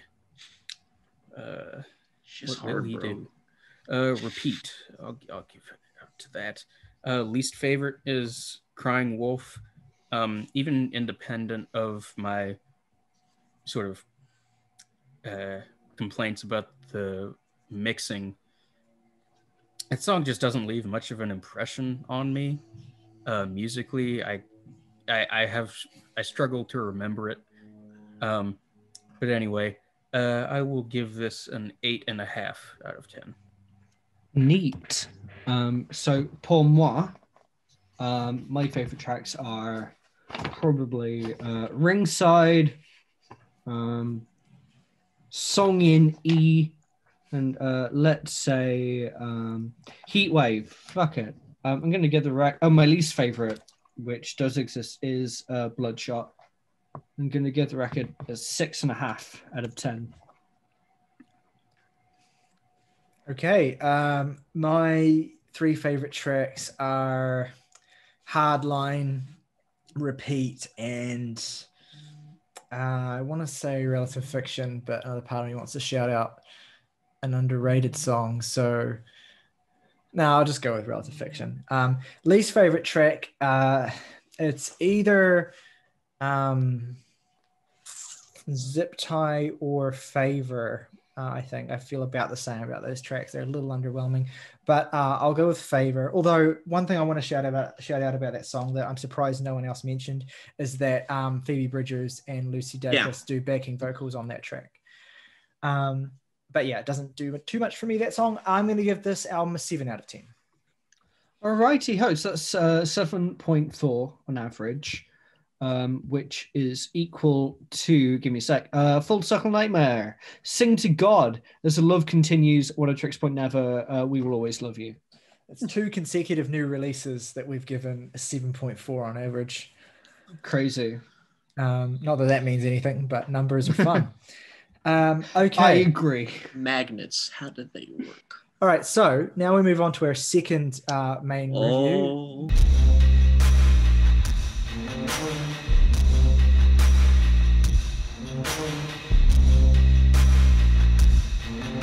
New album from duo Nick Cave and Warren Ellis. Warren Ellis, if you don't know, has partnered with Nick Cave on several movie soundtracks, things notably like The Assassination of Jesse James by the coward Robert Ford, just fucking stacked, all of them. Warren Ellis is also a member of the Bad Seeds. I don't remember when he joined the band. Decades ago. He's been in the band for a long time. Yeah, he's been sort of integral to that, but I think in this sort of new decade of Nick Cave's career, like the 2010s trilogy of records he released, I think it's basically undeniable that Warren Ellis has taken a more prominent role in shaping the band's sound, just because of how expansive and spacious and very particular ways that they use different timbres and like electronic textures and just interesting new things that you would have never thought Nick would explore if you looked at his work 20 years ago.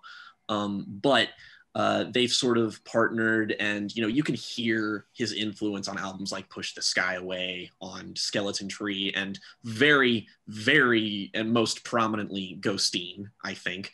Which we're going to talk about in a few weeks. Which we will talk about in a few weeks, and that'll yield an interesting discussion. But I think it's like, even though this is not a Nick Cave and the Bad Seeds album, I still feel like it is very much in keeping with the direction that they took in the last decade, just because this album has Ellis written all over it when it comes to the actual sound of it.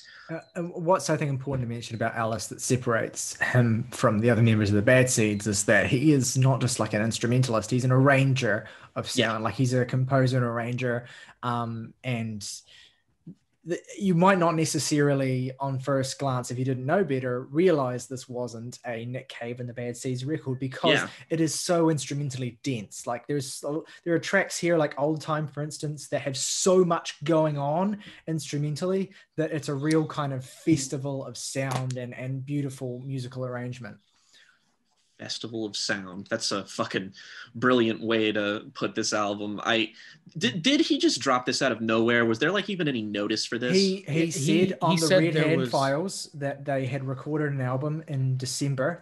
The album was recorded in a few weeks in December. Yeah. And he said that he dropped it very casually in response to a reader letter on the Red Hand Files, but gave no indication of when it would be released. So the release was still a surprise. Yeah, which I think is, like, first of all, just cool. I don't think it's a secret. We've pretty much all at some point expressed genuine love for at least one of Nick Cave's albums at some point over the course of this entire podcast. So it's not exactly surprising that we're all kind of hyped for this.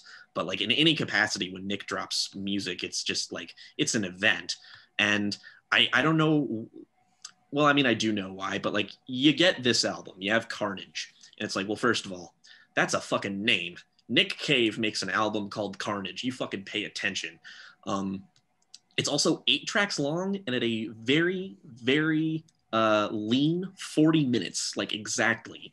And which immediately got me hyped, because it's just like, I see that, and what that says to me is all of these songs are going to be an event. This is going to be like a really dense musical project where all of these things are like really purposeful, really like just they want something to do and something to say with all of this, and doing it not under the Bad Seeds is just a curious choice.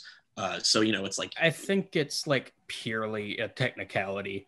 Yeah, it does. The remainder of the Bad Seeds just weren't involved. It's also what got me really excited about this album is everything you said. It's 8 tracks, 40 minutes, and Nick Cave in the build-up to it said that, I'm paraphrasing because I can't remember the exact thing, but basically the idea of the album is that it's examples of like brutality amongst like beauty reflecting troubled times. And that seems like the perfect encapsulation not only of the record, but of how we were all feeling leading up to this record. The phrase he used, I think, is that it was a reflection of our collective trauma. And I think the decision to release it as Nick Cave and Warren Ellis wasn't like a conscious decision. It was more reflective of the fact that under quarantine, it was very difficult for the band to actually get together in the first place. And so Nick and Warren, it was very much an impulsive thing that just happened between the two close collaborators. So, which I think is like, that is a very important thing to mention, because I think this sort of like follows in the stead of like, we started the podcast last year. We have had to deal with many artists just, making the quarantine record. It's like, this is just something that is basically inescapable at this point because of how long this continued. It affected albums that weren't finished when it came along. It affected albums that were finished when they came out. Who fucking knows? But it's like, this is distinctly like, I don't know, it's less like of a artistic expression of like frustration or loneliness from within, and I feel like it's an attempt to harness something collectively and then like bring it together through their voices. And I think that the album as a result ends up being one of the most fascinating Nick Cave projects he's dropped so far, because while not unexpected in any way, it just like, this dude has been making incredible shit for so long, and he has reinvented his sound in so many minor but like ultimately very, very noticeable changes that it's like, you know, what even is Nick Cave in the decade 2020? Like, what even, how do you do that? How do you define that?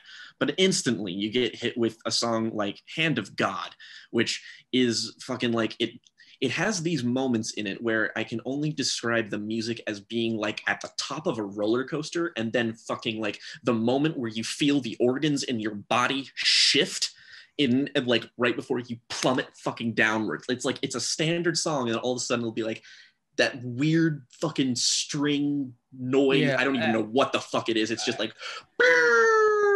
I would describe it as like on the way up a roller coaster, and then you look back and see that the roller coaster is falling apart behind you, and then you realize that it's come up right behind you, and then it falls apart, and then it falls apart past you, and you hang in the air like a Looney Tune for a second, and then you drop. It's, yes, fucking perfect. Like, when I listened to this, that moment caught me so off guard, and then like I was just like, whoa, okay, that took me out of my like expected headspace for this, because I mean, I heard like the opening part of the song, and I was just like, okay, well, I will try and expect a Ghost Teen kind of thing happening here. And that's not what happens at all, despite the fact that they have similar palettes at certain times. It's just, Hand of God is just, it has those like moments, but when it gets into the song proper, and then you have those weird little vocal refrains of Nick going, Hand of God, Hand of God. I believe that's Warren, actually. Oh, really? Okay. Well, then Warren doing that, which is just this manic, feverish thing. And then the way it builds into that third part of the song where it's basically a fucking choir. You're just like, I did not see this coming. And then that's basically just a microcosm for everything this record does, is that it's just it is adhering to no rules other than the ones Nick and Warren are setting for themselves. And as a result, it is a beautiful album that is written with the sharp fervor of something that you would expect on Nick's earlier stuff. Like, not to say that his later stuff isn't like cutting or like even brutal in some ways. It's just that emotionally, there's a specific vibe that he gives off in those 2010s records. There's a vulnerability and a maturity to them even. Whereas here, it kind of feels like this is hearkening back to another era, where it feels like somewhere in between something like Let Love In, or at times even something more down-tempo like The Boatman's Call. But it does it in a way that we've never really seen before. And you just... there's so many show-stopping moments on each one of these songs. I feel like with the Julien Baker record, we, you know, sort of maybe came at odds a little bit in terms of like how each song was like developed and how it like had a distinct identity, which I think with this album, that is indisputable, because every single moment is so fucking holistic. There's moments on shit like White Elephant, which I think is an album standout on an album standout. The imagery here is fucked. I think at least this is the one that, yeah, it's because it talks about the white hunter at the beginning, and then the kneeling on the statues of a protester and them saying they can't breathe, which is like, you know, very prescient, that it's pretty, you can't miss what he's doing here. But like this apocalyptic imagery that is so very essentially Nick Cave. It's not like, it's weird in the very distinct ways that it can be. And it has these moments of like despair, of like hope, like on something like Albuquerque, but that hope is tinted by something that's like downright hellish on the horizon. There are moments on this album where I was actually reminded a lot of Tom Waits. Not maybe even vocally, but just like lyrically. Shattered Ground even also just kind of sounds like a Mule Variations, like lyrical era Tom Waits. And Shattered Ground, by the way, is like probably my favorite song on here. Fucking insanely gorgeous, like one of the most beautiful things I think I've ever fucking heard. And then you have fucking Balcony Man, which is just like, bitch, you thought. And I don't know, it's a very difficult record to get into without dissecting its specific points, but this is so like, I didn't know what I wanted from a new Nick Cave album, because Ghosteen is very much like, that album feels like very conclusive of just like, this is probably the end of an era for him as like a, you know, as an artist. Like I have a feeling we're going to be going in a new direction if he continues to make music. So beforehand, it's just like, what do I want from this? And he is good at giving you things that you didn't know that you wanted. I just think that the sound here is so refined. It's so fucking like, it's such an ominous, it's such a bleak record, but it's never overbearing, I suppose. Weirdly enough, I think it's less overbearing than fucking Little Oblivions was, but yeah, I'm just kind of fascinated with it, just like as a project. I don't even like, this sounds pretentious as fuck, but I don't even view it as an album. It just feels like this overwhelming sensory experience that's just fucking transcendent at points. There are like moments where I feel like, you know, maybe the production is a bit too spacious for its own good, and it's a little bit like, I want there to be as many, like, I just want them to go as fucking ham as they have been in terms of musical ideas. But even then, it feels like those moments give you a little bit of a lull to guide you in and out of this sort of flow, because these are really structurally ambitious compositions that are happening. But yeah, I love this thing, even though I can't truly properly articulate why. But like, I mean, I think like with Ghosteen and like with Skeleton Tree to some degree, you need like years yes. Yeah, that's really to good way to put it. live with it. Yeah, this Right. Yeah. record is fucking amazing. I would say I'm gonna go even further. I think this is one of the best records Nick Cave's ever put out. Just ever. I would say, if not for Ghosteen, that it's his best record in 20 years. I love it that much, and I think it is. To a certain extent, because it is so musically diverse whilst being so minimal and so pared back, but also it's I think really interesting content wise as well, and thematically it's very straightforwardly a quarantine record. Nick is a very layered and clever writer, so obviously you can read multiple meanings into lots of these songs, but I think all of them can ostensibly be viewed through a lens of responding to the quarantine and to the existential feelings that arise from it. There are plenty of moments on this record that confront that head on in a really direct way. Every song here has its own unique kind of musical and thematic identity, but also there's an interlinking in terms of Nick's writing between tracks that's really interesting. I think that with the notable exception of White Elephant, I think that every song here, actually, I kind of disagree with Jake in the sense that I think it departs from the fragility or vulnerability of the last few records. I think it's in keeping with those for the most part. But it's that his writing's a little kind of wrinklier than it was on Ghosteen, for instance, and kind of more akin to sort of Skeleton Tree in a lot of respects, least of all in the structure of the record, which mirrors that record structurally. Hand of God is just an absolutely stunning opening track, one of Nick's best opening tracks ever. It is eerie, it is thrilling, it is urgent. I love the pulsing and distorted but muted industrial thump that comes in after that, terrifying string swell. And the rest of the way that the cinematic strings engage with the rest of the track is absolutely haunting and scary.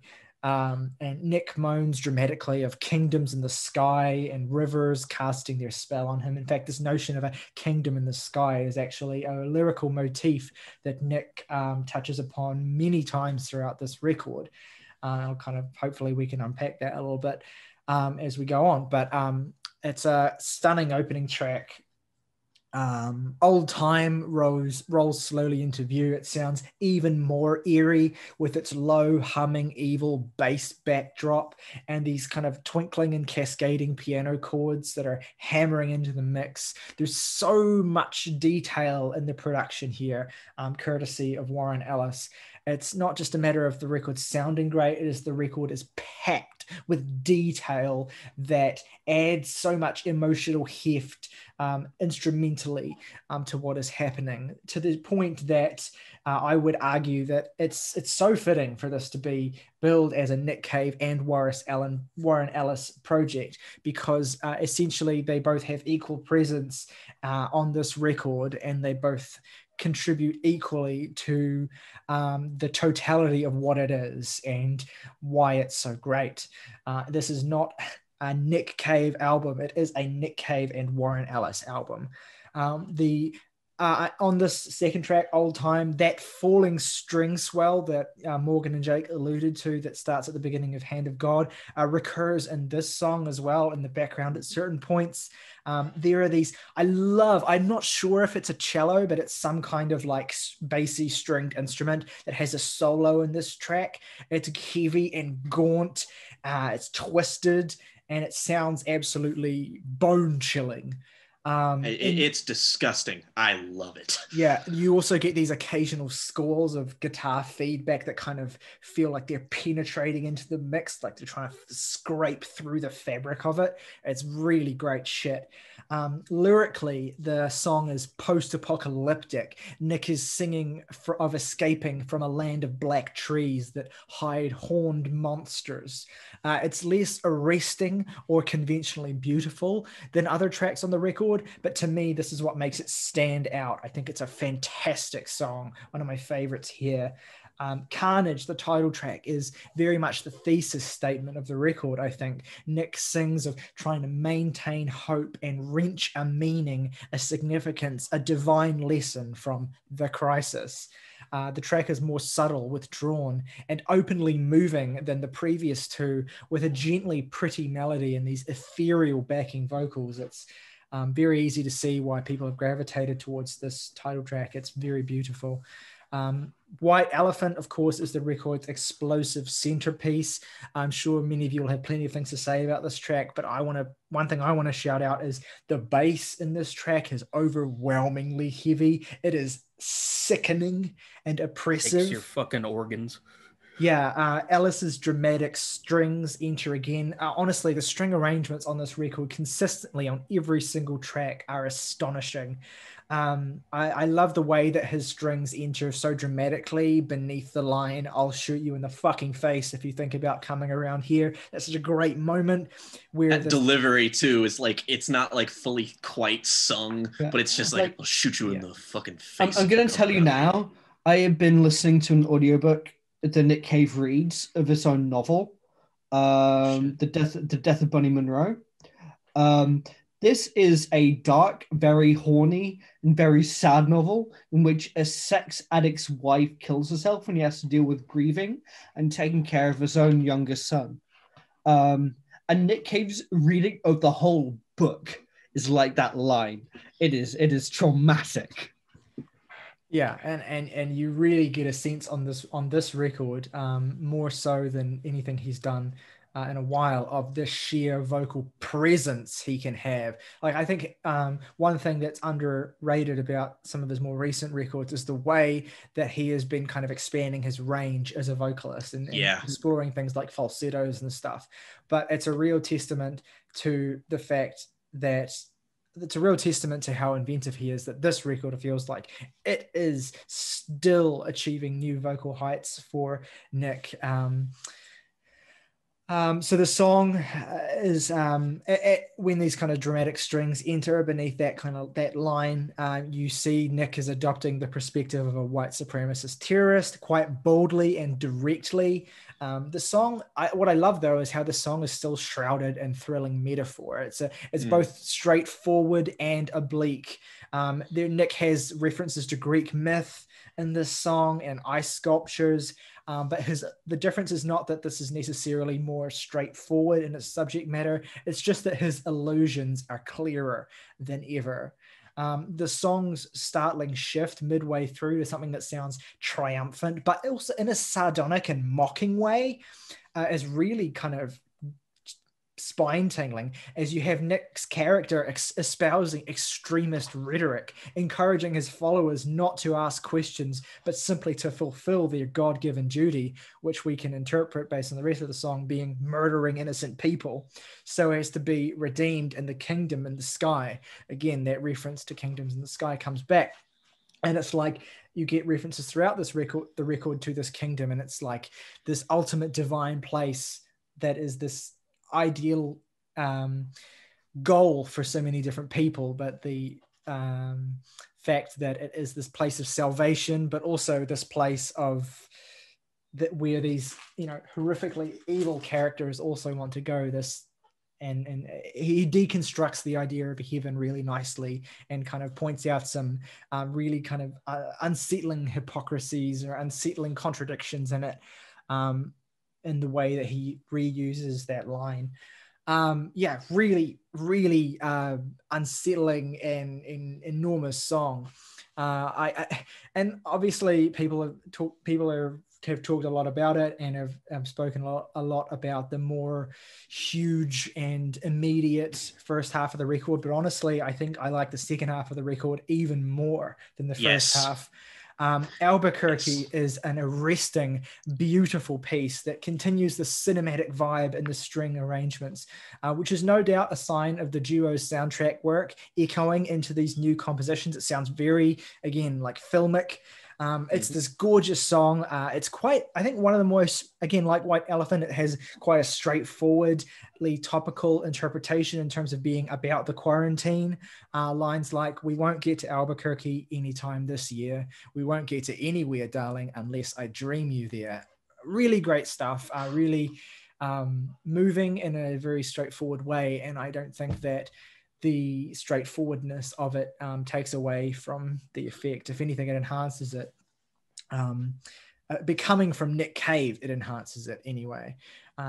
Lavender Fields is equally gentle and slow, but even better. It alludes once again to the kingdom in the sky, but it appears to be a vision of that place. We've had mentions of it as this conceptual thing that characters utilize in terms of their motivation or envision. But here it's like this song is actually a journey, an actual approach of that place, which is imagined and conceptualized as fields of lavender. And Nick is kind of casting this late stage of his life as a journey towards these lavender fields and this kingdom in the sky.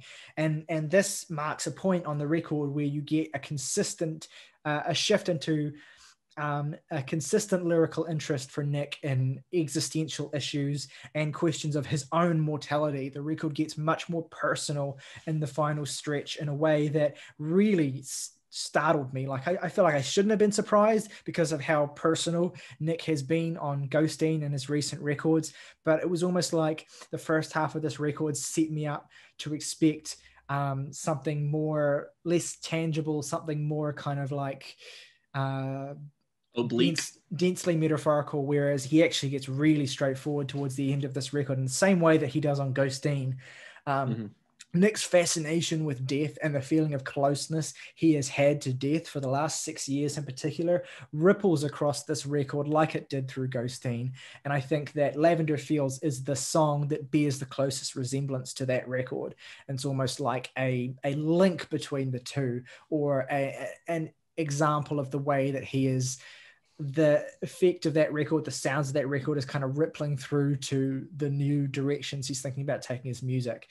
And I don't necessarily know or even think that Carnage is going to be indicative of where Nick wants to go musically next. And I think that's especially due to the fact that it's explicitly not a work with the Bad Seeds, but you can see Nick's kind of musical and thematic and lyrical trajectory shifting through this collective trauma in real time. It's like, I can see why Nick felt so compelled to make this record, because he has just made a record reflecting for like 70 minutes on his own trauma and grief.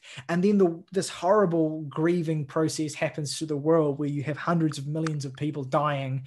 And no wonder Nick, who is still in that headspace from Ghosteen, would want to make a record reflecting on that, because it's like he has in this unique part of his life where he is able to express and understand those feelings in a way that maybe he would not have been able to before.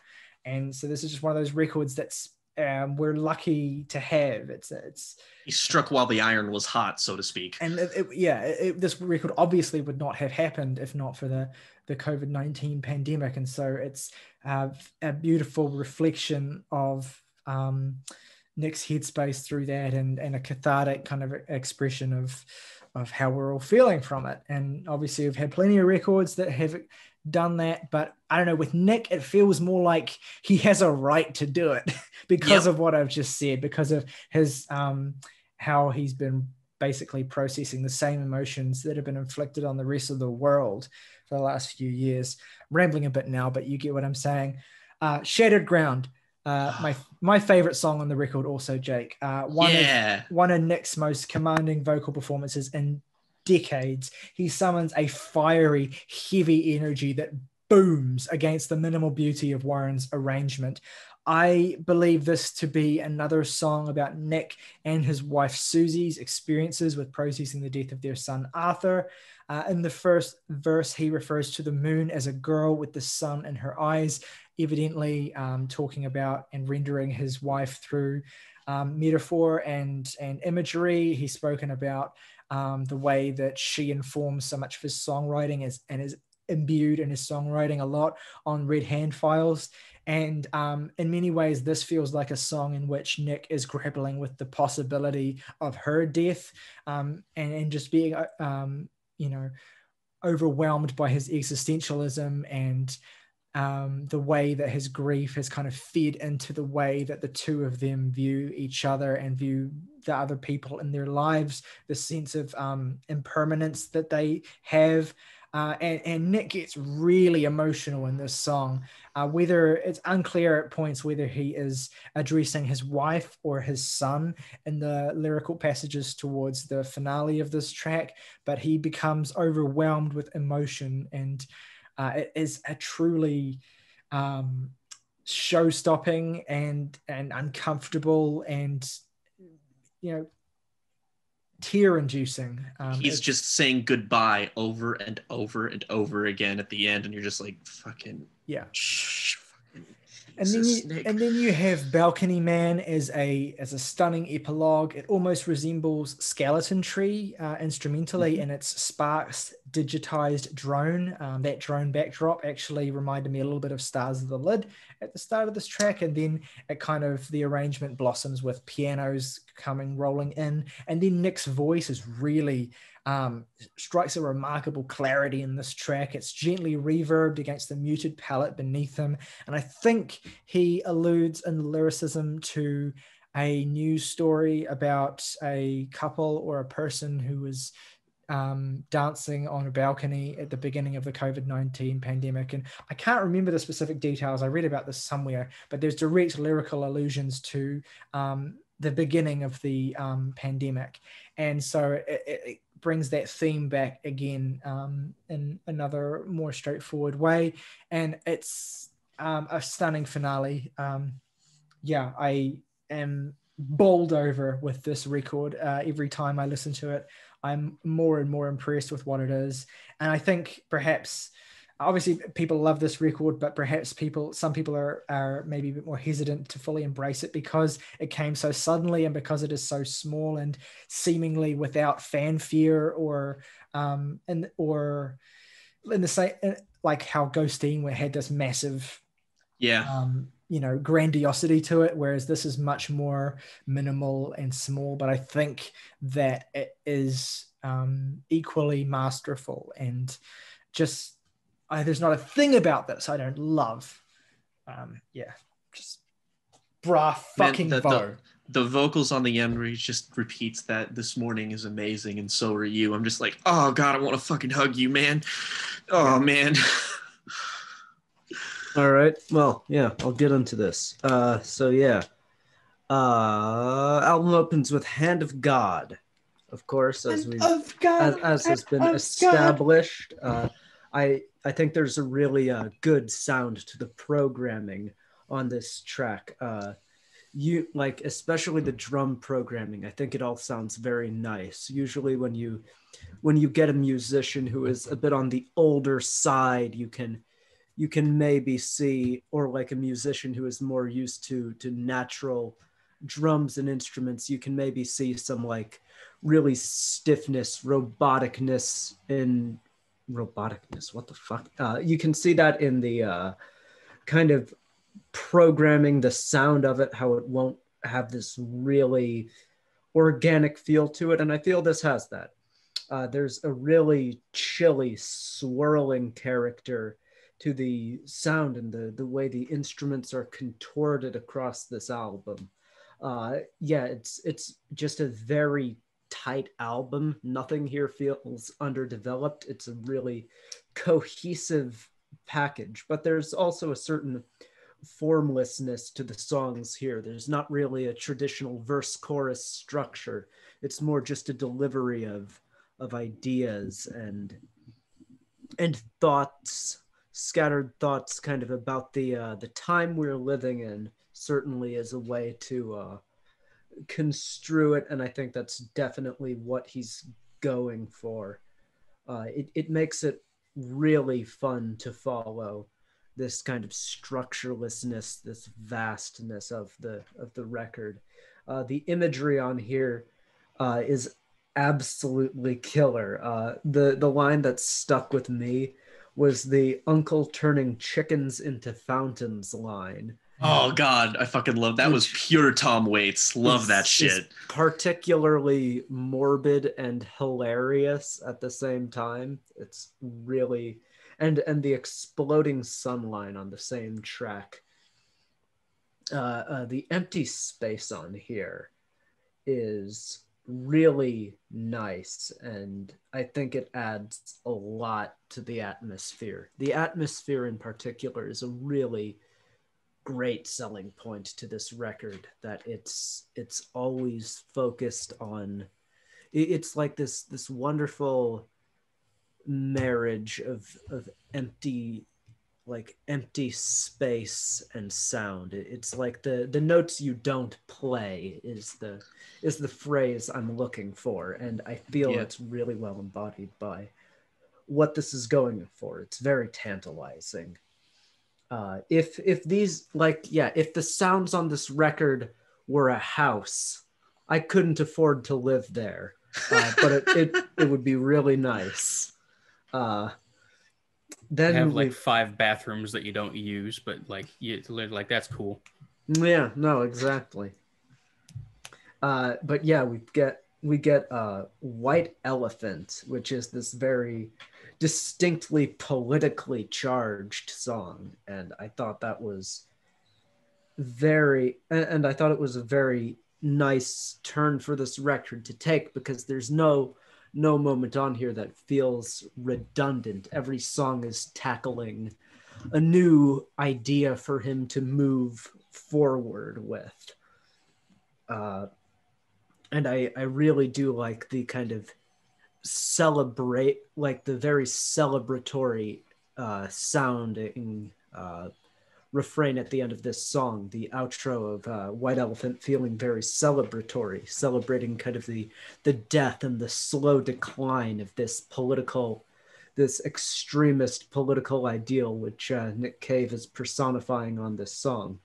I also, on this song, do love the detail of referring to the character as an ice sculpture, you know, a snowflake, which Ayo. is definitely a cute little lyrical detail I did enjoy a lot. And yeah, also the Kingdom in the Sky callbacks, as Tyler has pointed out. I think that works really well to give this album a real backbone, a real flow to what's happening here. Like there's a little thread connecting this all, and it's this repeated interrogation of not necessarily religion itself, but I think more God and death. This repeated interrogation of what that means in this time.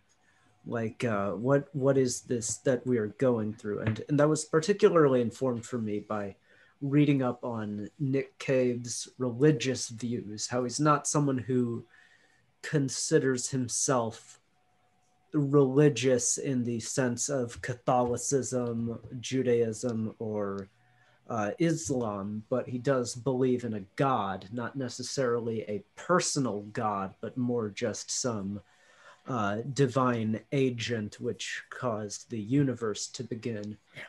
He posted just on the Red Hand Files. I don't know if that's what you're alluding to, but he posted just on the Red Hand Files the other day about this very question of his like belief in religion and stuff. And his answer was very ephemeral. Like it was very much like he believed in a divinity that linked all of humanity, but isn't necessarily represented by what we think of or what culturally and religiously is conceptualized as a god. Like it's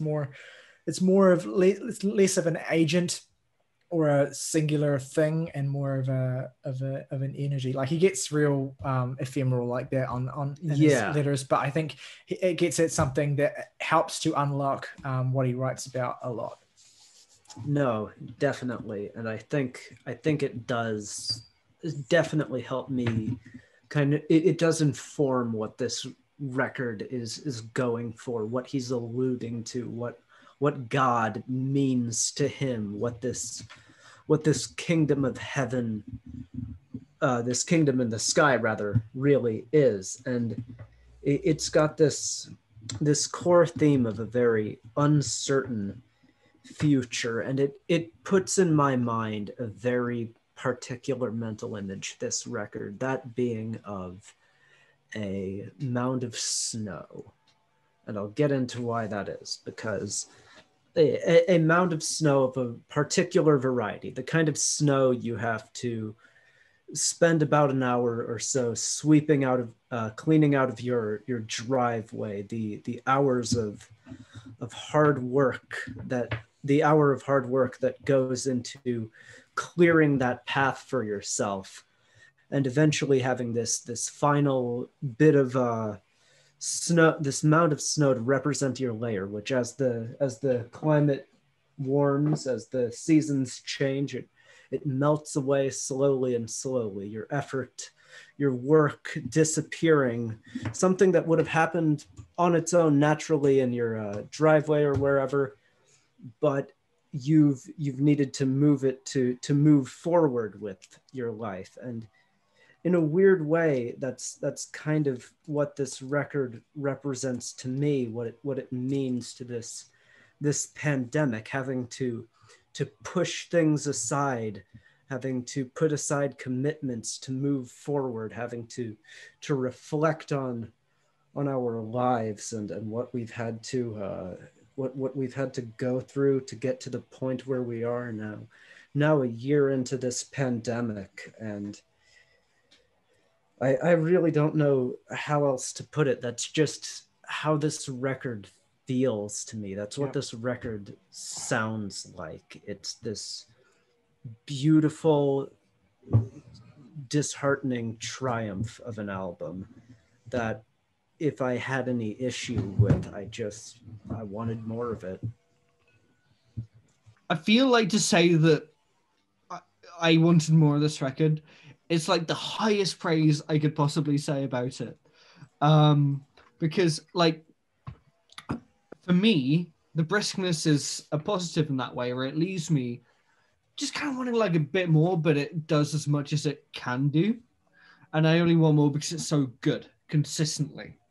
And I'm reminded of when we reviewed the latest Weezer record. And we said that we're all incredibly tired of pandemic records. And the fact is that that's true until they're really good. Like this one is. It does feel like a next step for Nick Cave. And that this is not a record where I feel like it 100% knows what it is. It feels like it's a sincere artistic expression that hasn't been like refined into a cohesive like piece of art, but it is so strong in its expression. I wouldn't want it to refine itself, because that for me would take away from its raw, potent energy. This feels like a new chapter in the next, like the fourth or fifth wave in Nick Cave's sound. And for a man who has been around so long, and he's 60, like I said, he's 63, and he is still pushing himself forward. Good God. Man has been making music for 45 years, if you count his early bands. Like, Jesus. To have relevance after 45 years is astounding. Absolutely. Yes. Yeah. Anyway. That's almost as old as my dad. I think he is as old as my dad. My dad turned 60 recently. Where's his fucking Let Love In? Just walk up to him and just be like, why are you not spitting fire? He would say that his Let Love In is you, Tyler. Oh. Okay. Booyah. Well, Booyah, Grandma. that brings us to our favorite tracks and ratings. Favorite tracks and ratings. For Carnage. We might as well do reverse order since we alternate typically. My three favorite tracks are Old Time, White Elephant, and Shattered Ground. I don't have a least favorite track, but if you put a gun to my head, I'd probably say the title track, but it's still really great. I'm giving this a 9.5 out of 10. Ooh, right. Go. My favorite tracks are, this is so hard. This is such a good album. Hand of God. White. God. That's just going to be in my head all year. Jesus Christ. But no, Hand of God, White Elephant. I'm going to say Albuquerque, but Shattered Ground is a close fourth. If I had to pick a least favorite track, I'd say Old Time, but it still is incredible. What do you want from me? And I'm going to give this record an 8.5 out of 10.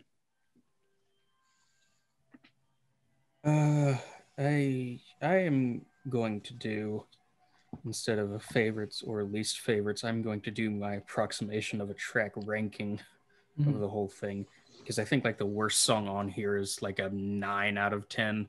So, and Correct. that's like being a little rude.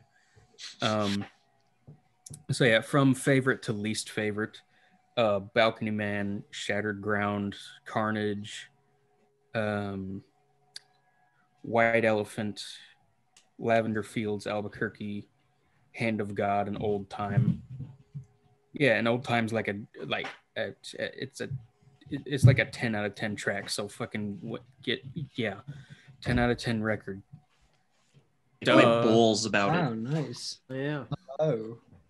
This is All Borger right. giving a Nick Cave record 10 out of 10. Is that the first time? It's unprecedented. That is the first time Morgan's given a 10 since Ohms. Oh fuck. Jesus. For a new release, obviously. Oh, Yeah. damn. Yeah. No. You're damn right you are. God damn it. All right. Well, it leads into my favorite and least favorite tracks. Favorite are Hand of God, White Elephant, and Balcony Man. Fucking I'm stop. gonna. Love Sam Elliott and the Big Lebowski. I'm not. I was gonna say stop. Walton Goggins in Hateful Eight. Nick Cave is fucking No. Australian. Jesus. You got me talking politics. My least. Favorite track is Old Time by a small margin, and I'm going to give this album an 8 out of 10 by a small margin. Erotic. Hey, No. You got me talking politics. 3 favorite tracks: Nick Cave, Shattered Ground, White Elephant, and Balcony Man. Least favorite track, again, if I have to pick one, Old Time, but like, fucking who cares? This aggression will not stand, man. If we're doing Big Dude, Lebowski references, it's great. Nah, It's just, well, I mean, Something obviously, something has to come last. Yes, 9 out of 10. nice. this is the first album new release this year, and I think the first new release. I'm not sure what the last one was, but it's the first in a long time that all of us have given over an 8 or higher. Ooh, I can't remember the yikes. last time that happened, but it's 9.0 on average. Whoa. So Right. that currently puts it right at the top of our kind of collective. If I tell you Yeah. that that's the same average Punisher got, Let's fucking The, go. the last time that all 5 of us gave at least an 8 to a new release was Visions of Bodies Being Burned. Ooh. nice. What good company. I'm going to give you a smattering. The Meadowlands, Forget the Night Ahead, not Tourniquet, and Illinois Portishead self-titled. Damn. Oh, it's just So- spitting. No. The only new release that compares is Punisher, I think. Yeah. Wow. Nick Cave staying winning after So 45 the years. Only new release to score higher on average is still Ohms. Yeah, It's true. fucking... Still our highest rated new release. Well, the Clipping album got a 9.4, but yeah. Wait, did it now? Yes. Fuck. All right. Yeah. 2. Damn. Yeah. So that's Our pretty... point here is go Like, what fucking the listen fuck? to Carnage, you fucking loser. Yeah, it will be, I would say, a minor miracle if we have an album that has a higher average for the rest of this year. But we'll see. Yeah. We fucking artists, we fucking dare you. Well, Bring it. we I mean, said, like, we said just- that about Punisher, but then 2 Yeah. albums beat it. Yeah. That's Go why on. we're saying it again, so we could get 2 more. Go on, Glacier Flower 21. Do it. The challenge has been thrown down. All right, yeah. But Anyway. yeah, so what else do we have coming out today? We have a record club episode We do. on Green Day's 2009 album, 21st Century Breakdown, yes. courtesy of me. Yeah. What are you reviewing next week? Before we get to that, something I want to shout out before we get into what we're reviewing next week is that friend of the podcast and two-time podcast shit. guest, Laura, is actually has been working on putting together and releasing a fundraiser compilation album on Bandcamp, specifically to raise money for trans youth in the UK. So she has put together a collaboration, reached out to a number of artists, including King Gizzard and the Lizard Wizard, and hopefully Everything, among others, including least of all, potentially some members of our own podcast. So, God damn. no spoiler alerts, but you can actually go and pre-order now for as little as £4, and you can find it on bandcampcomp.bandcamp.com, but you can also find it by checking out Laura's Twitter or checking out the Jams and Tea Twitter, which I have retweeted it there. So go and check it out and pre-order, because it's going to be fucking awesome.